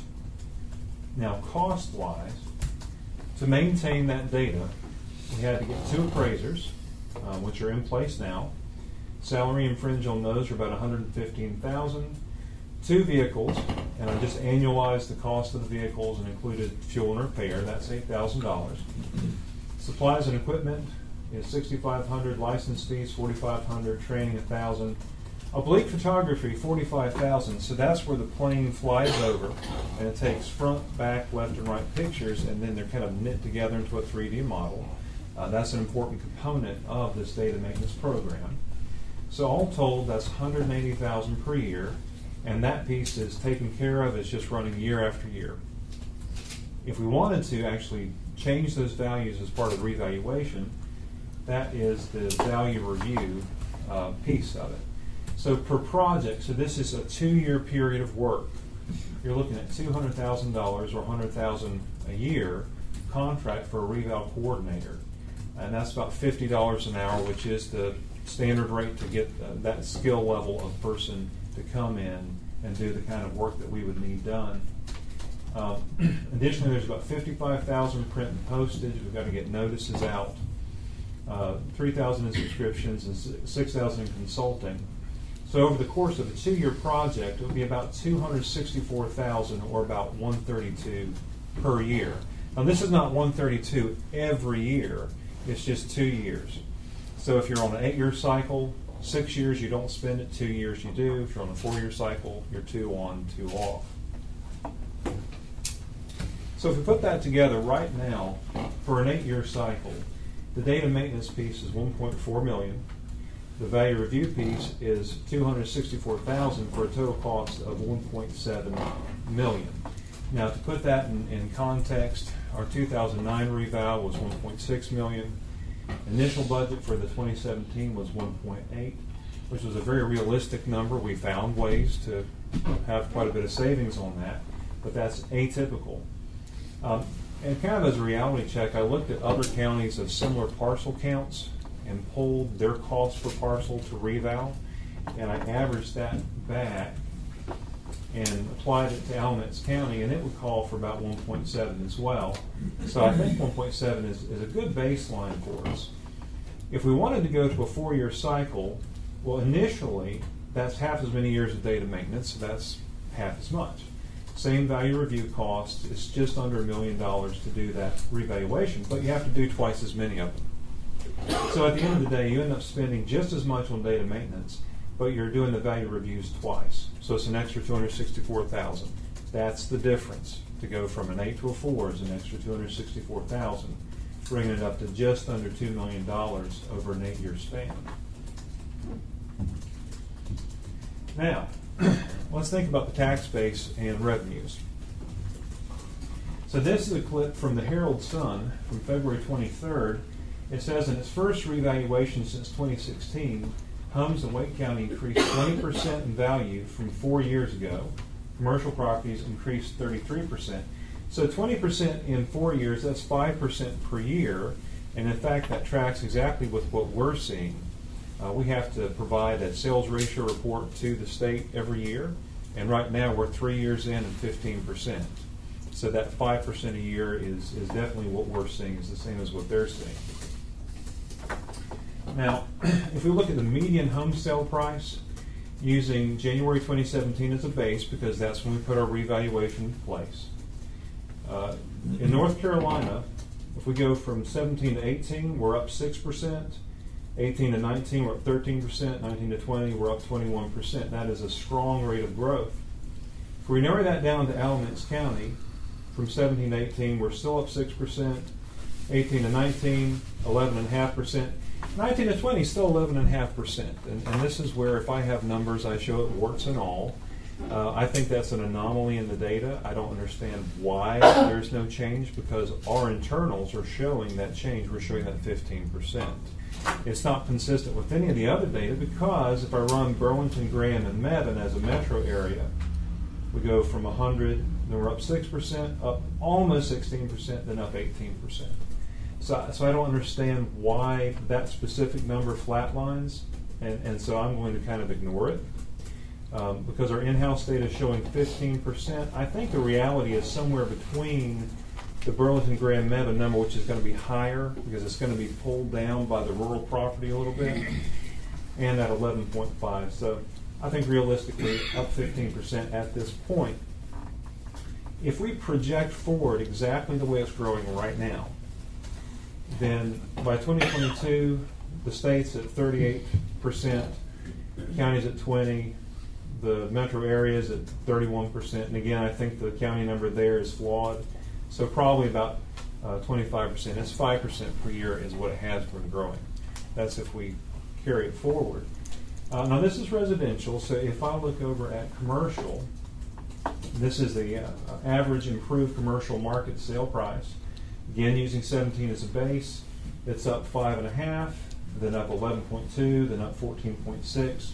Very similar growth pattern. If we project that out, we get to 25.5 increase. So that 25% number just keeps coming up if we're projecting based on this past performance. Now, right now, we have about $11.5 billion in taxable real. We've been growing at 2.38% per year for real property. So by 2022, we should be at about $12 billion. If we pick that up 25%, that brings us to $15 billion, or an increase of $3 billion to our tax base. For a revenue neutral number, what that would do, we've got categories: real, personal, public service company, and registered motor vehicle. I just carried our current numbers forward based on the average increase year to year to get to a 2021 estimate of $15.8 billion, that at the current tax rate would net us $106 million. If I carry them forward one more year but trade out the real property number for the $15 billion that we just found, that brings us to $19.4 billion. Now at that rate, to get $106 million, you'd need 54.7 cents for the tax rate. But the state allows us our usual year-to-year growth based on new construction. That's been averaging 3.82%, so the revenue neutral rate would be 56.8, or we'll say 57 cents, because this is all estimates. So basically, that's 10% less than the current rate. If you wanted to go revenue neutral, it would let you drop it from 67 to 57. And this is where we have to talk about the elephant in the room. So coronavirus, COVID-19. I'm watching the stock market implode. I'm watching businesses shut down and no idea of when they're going to get back going. We already have challenges in our community. They're beginning, they're not ending. What is that going to do to our economy? I know that we've been really strong for a really long time, and everybody's been calling for some kind of a correction or recessionary period, and this could well be a trigger for that. So when I'm projecting 5% forward, that's because it's in the data. That's not because I'm ignorant. It's because it's trended that way. It's trended that way. But I think we need to consider some other things. So if we go to a more traditional growth from this point forward at 2%, then we're up about 19% as of 2022. That's a value increase of $2.28 billion. And that brings us to $18.7 billion, or a revenue neutral rate of 59 cents. So that's not so bad, right? We're down 8 cents off where we're at now if we want to go revenue neutral. Well, what if we go backwards? What if this 5% a year reverses for the next 2 years? So our 15% position becomes a 5% position. Well, at least we're still up, but only $600 million for a base of about $17 billion for a revenue neutral of 65 cents. It's a 2 cent difference. And what I want to impress is how wide this swing is. And it depends on what happens in the next 2 years. And I have no crystal ball. So I don't want you to think that the rosy picture is coming our way. I about bet it isn't. But exactly what we'll see, who knows. But that's what that would look like. So what does that mean for revenue? And this is what I've got to stress, is that revenue is determined by the tax rate. If a revenue neutral rate is adopted, there will be no additional revenue from the revaluation. There will be the year-to-year new construction growth, but that'll be it. If a rate above or below revenue neutral is adopted, then revenue will increase or decrease. So we're talking about equalizing property values. We're talking about getting back in sync with the market. But it's the tax rate that drives revenue. There are some other considerations, though, that you need to be aware of. The first is that the Department of Revenue sets a threshold at 85% of the market, and I've mentioned that we're sitting at 85% of the market. If you go below that point, they have a mandatory revaluation in 3 years, and we are by the skin of our teeth above it. The recession might pull us in the other direction. Barring that, we'll go below it next year, and it will trigger a mandatory in 2024. So I don't know what to predict because I don't know what's about to happen. Barring a recession, we can't hit 8 years. It'll be 7 years because they'll force us to. That doesn't mean they reset your cycle to a 7-year cycle. You're still in an 8-year cycle. They just pull it 1 year forward. But it might be a good time to think about making a change. The more important thing that I want you to notice, in the reval year, in the 4th year after reval, and in the 7th year after reval, the Department of Revenue uses that report we're sending them, and they ask us a simple question. They say, are you below 90%? And if we answer, why, yes, we are, they adjust our public service companies down so that they're on par with our other assessments. Now, the good news is we get to weight in our personal property, which is always at 100%. So that mitigates it a little bit. But we begin to lose revenue off of public service companies. And my example, I'm going to ignore railroads because they're a little more complicated, they're a little more severe. And this is going to be a simplified example just to show you the principle. So if we take a modest 2% per year value growth, this is what it looks like. At reval, we're at 100%. The year after, we're at 98%. Because the market's up 2%, so relative to the market, we're down 2%. That continues 96, 94, down to 86. In 2021, the DOR knocks on the door. Are you below 90%? No, we're not. Carry on. In 2024, are you below 90%? Yes, we're at 86. They say, great, well, you can keep 88.39% because they're going to weight it with their personal property of your public service companies, which means you're going to lose $348,000 off of public service companies. That's revenue dollars. That alone pays for the difference between an 8-year cycle and a 4-year cycle.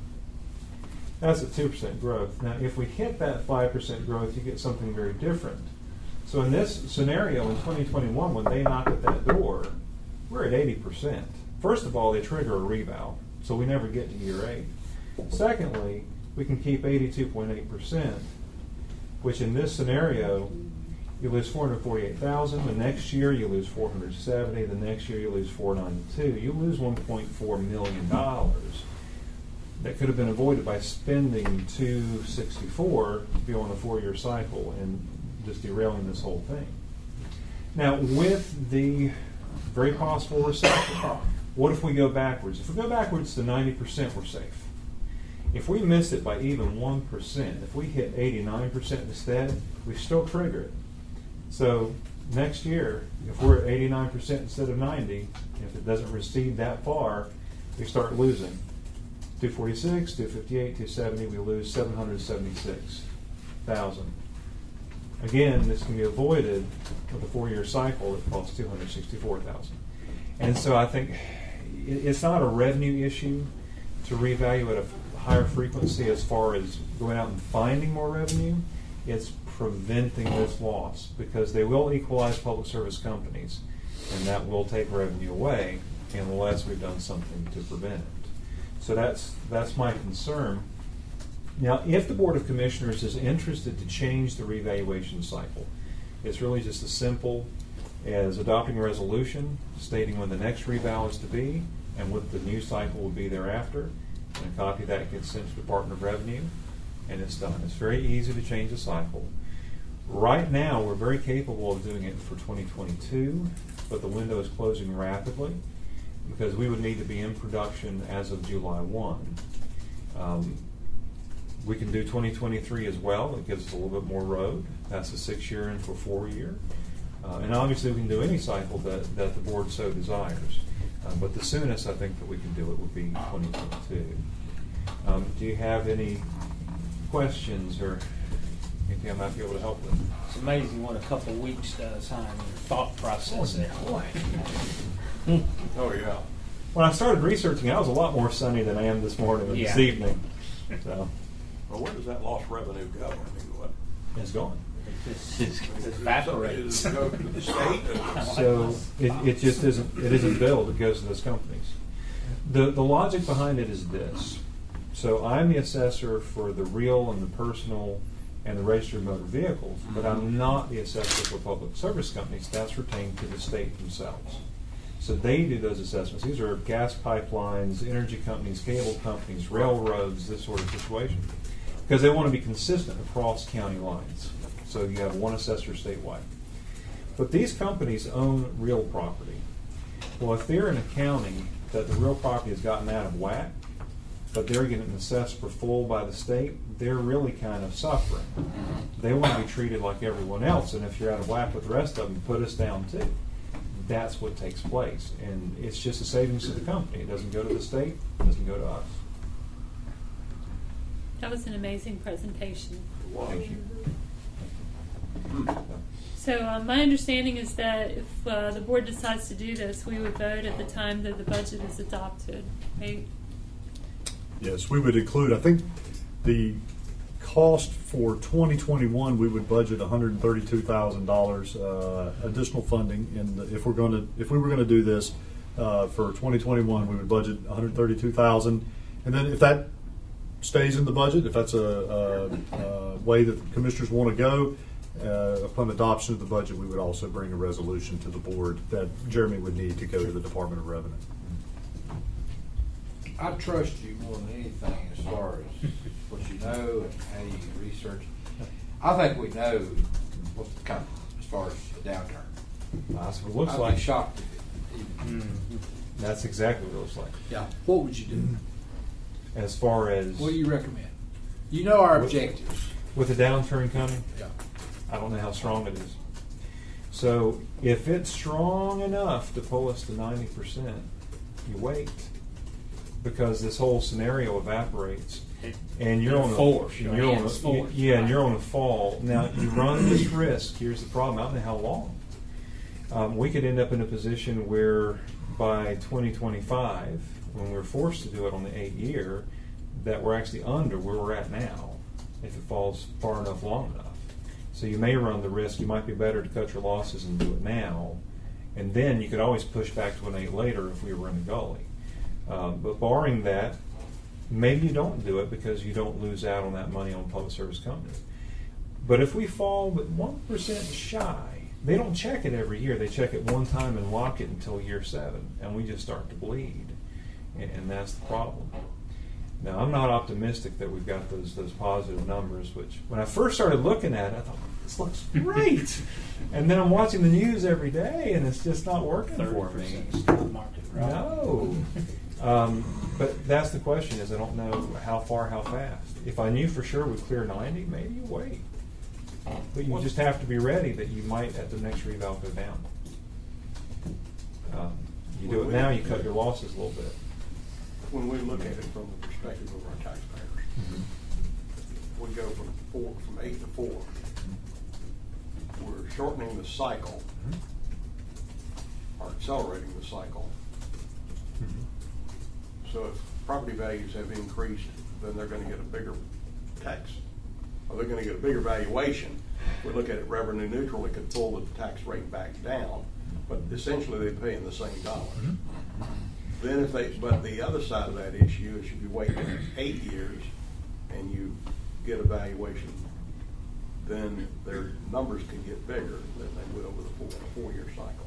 Certainly, the revenue neutral is a big component, because that prevents really wild swings. Even if it goes up dramatically or goes down dramatically, a revenue neutral shift controls for that. What does happen is there's an allocation between real and personal/motor vehicle. Okay? If the real is allowed to get way out of whack, if it gets very discounted, so to speak, because there's not been a revaluation, we've got lots of growth, then if I own real property, my taxes are discounted, and it's shifted onto the person that has personal property. And we can't assume that people have real and personal in the same ratios. When you revalue, it shifts it back. Or reverse, if we were to suddenly have a drop-off, because back in 2010 through 2013, we were 10% off in the other direction. In that case, the real property owner was kind of paying a premium versus the personal property owner. So a lot of what a revaluation does is it redivvies the load to try to keep the load as even as possible. And it controls, if you've got an area of rapid growth and an area in decline, that more frequent cycle lets you keep pace so that you're not paying unrealistic amounts.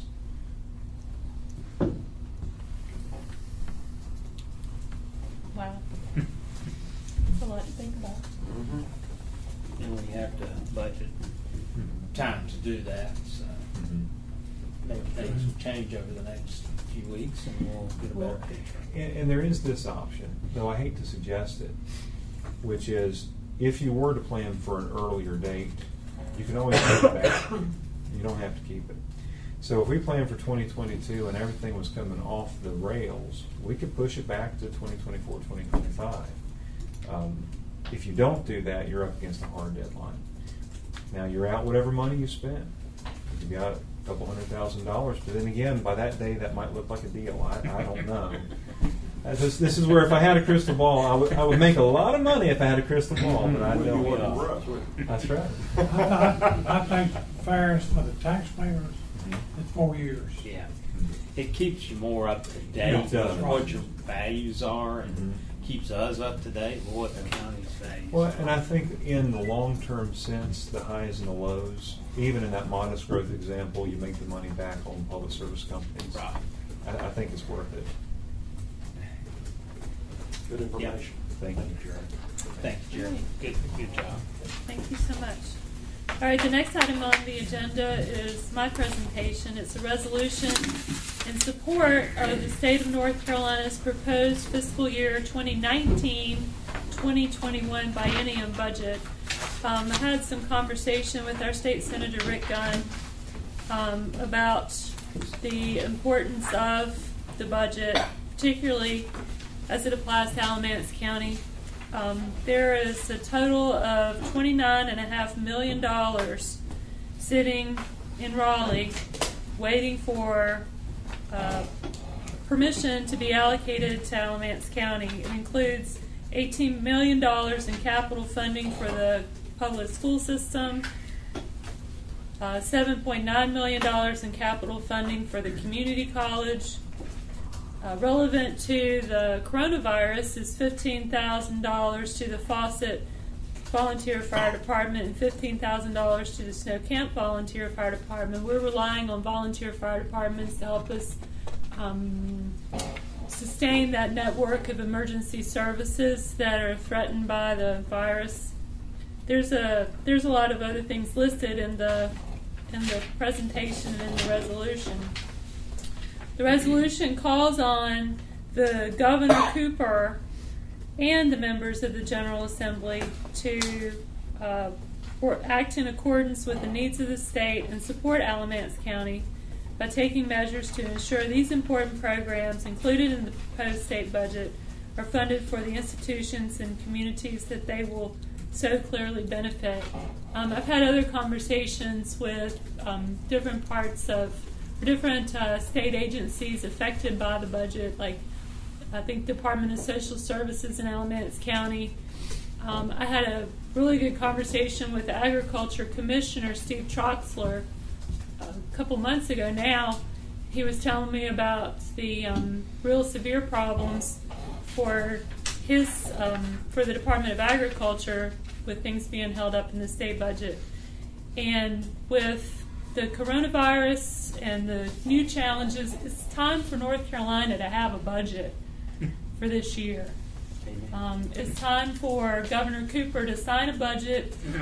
It's time for the General Assembly to take whatever action they can take to get us a budget. So that's the background and the purpose of the resolution, and I'm happy to answer whatever questions y'all have or comments. I've read it. Didn't have any questions. It all made sense to me. I'll make a motion that we approve it. Second. Okay, we have a motion and a second to approve the resolution. If there's no more discussion, then everybody in favor, please say aye. Aye. Anyone opposed? Thank you. Get Cooper off his butt. We need a state budget. It's hurting the state. The fact that we do not have a state budget, our operations, our missions, they're suffering. We can't do it. We got our own budget to worry about now. Yeah, we got to do another one by June 30th around here. We couldn't get away with not passing the budget. No. No, we cannot. All right, next item on our agenda is a budget amendment for a plastic pesticide recycling program. And there he is, Mark Daniel. Good evening. So I'm here tonight to ask for permission to apply for a grant from the North Carolina Department of Agriculture for their pesticide plastic container recycling program. So what this will do, it will pay for a 40-foot shipping container. We'll put that in the parking lot where Active used to park their buses. And primarily this is for the ag community. So where producers can bring their triple rinsed pesticide containers, we place into our shipping container there behind our office. And then once that container is full, the NCDA will send a contractor by to collect those containers, and then we can start over again. I'll make a motion that we do this. Okay, we have a motion and a second to approve that budget amendment. Is there any discussion? If not, all in favor, please say aye. Aye. Anyone opposed? Thank you. Thank you. Sheriff, you have a budget amendment? Thank you again. I'm up here to ask permission from the commissioners to be able to apply for a COPS grant on human trafficking for 3 law enforcement officers to work the human trafficking cases in ICAP and against crime against children in Alamance County.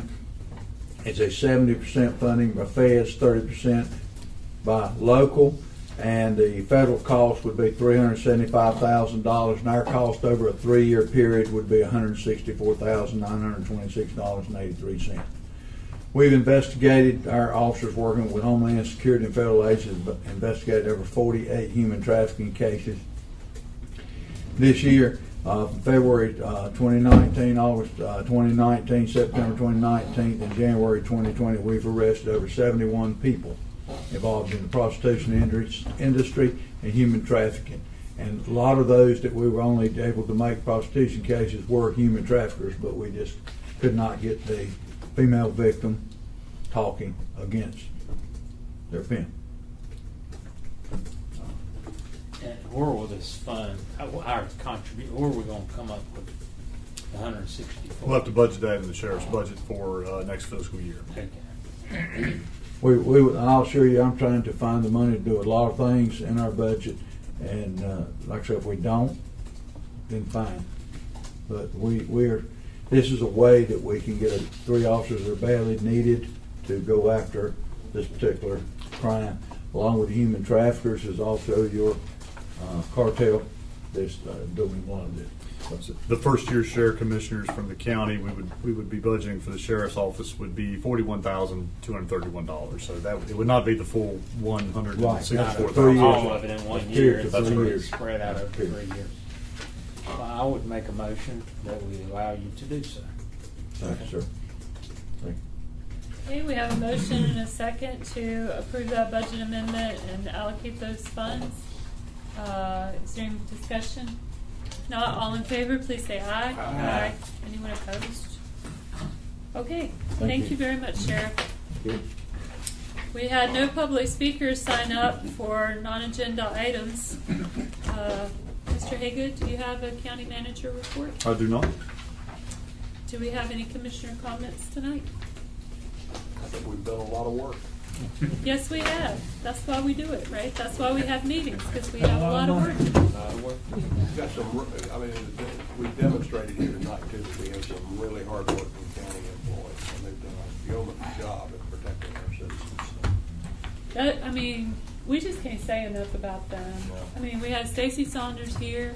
She's doing an incredible job. Jeremy Akins, our tax administrator, did an amazing presentation. I know the sheriff doesn't work for us, he works for the people because he's an elected official.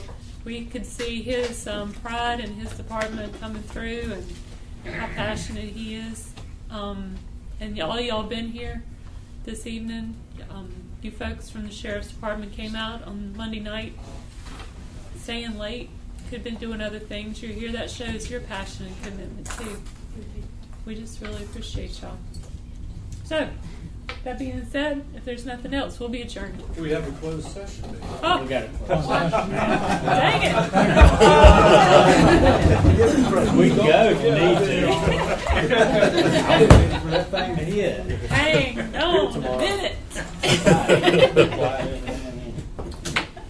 Give me 15 Closed session. Closed session. 15 minutes. All right, I move that we now go into closed session pursuant to North Carolina General Statute Section 143-318.11A3 in order to preserve the attorney-client privilege between the county attorney and the board and consult with the county attorney regarding the claims made in the matter entitled Rivas versus Alamance County. I'll give you a second on that. So we have a motion and a second to go into closed session. All in favor, say aye. Okay, if we could have a motion to re-enter. We have a motion and a second to leave closed session and return to open session. All in favor, please say aye. Anyone opposed? Great, I have a statement to read. The board received legal advice from the county attorney concerning the resolution of the Rivas claim and authorized the resolution of the claim. So all other business before the board being concluded will be adjourned. Good night.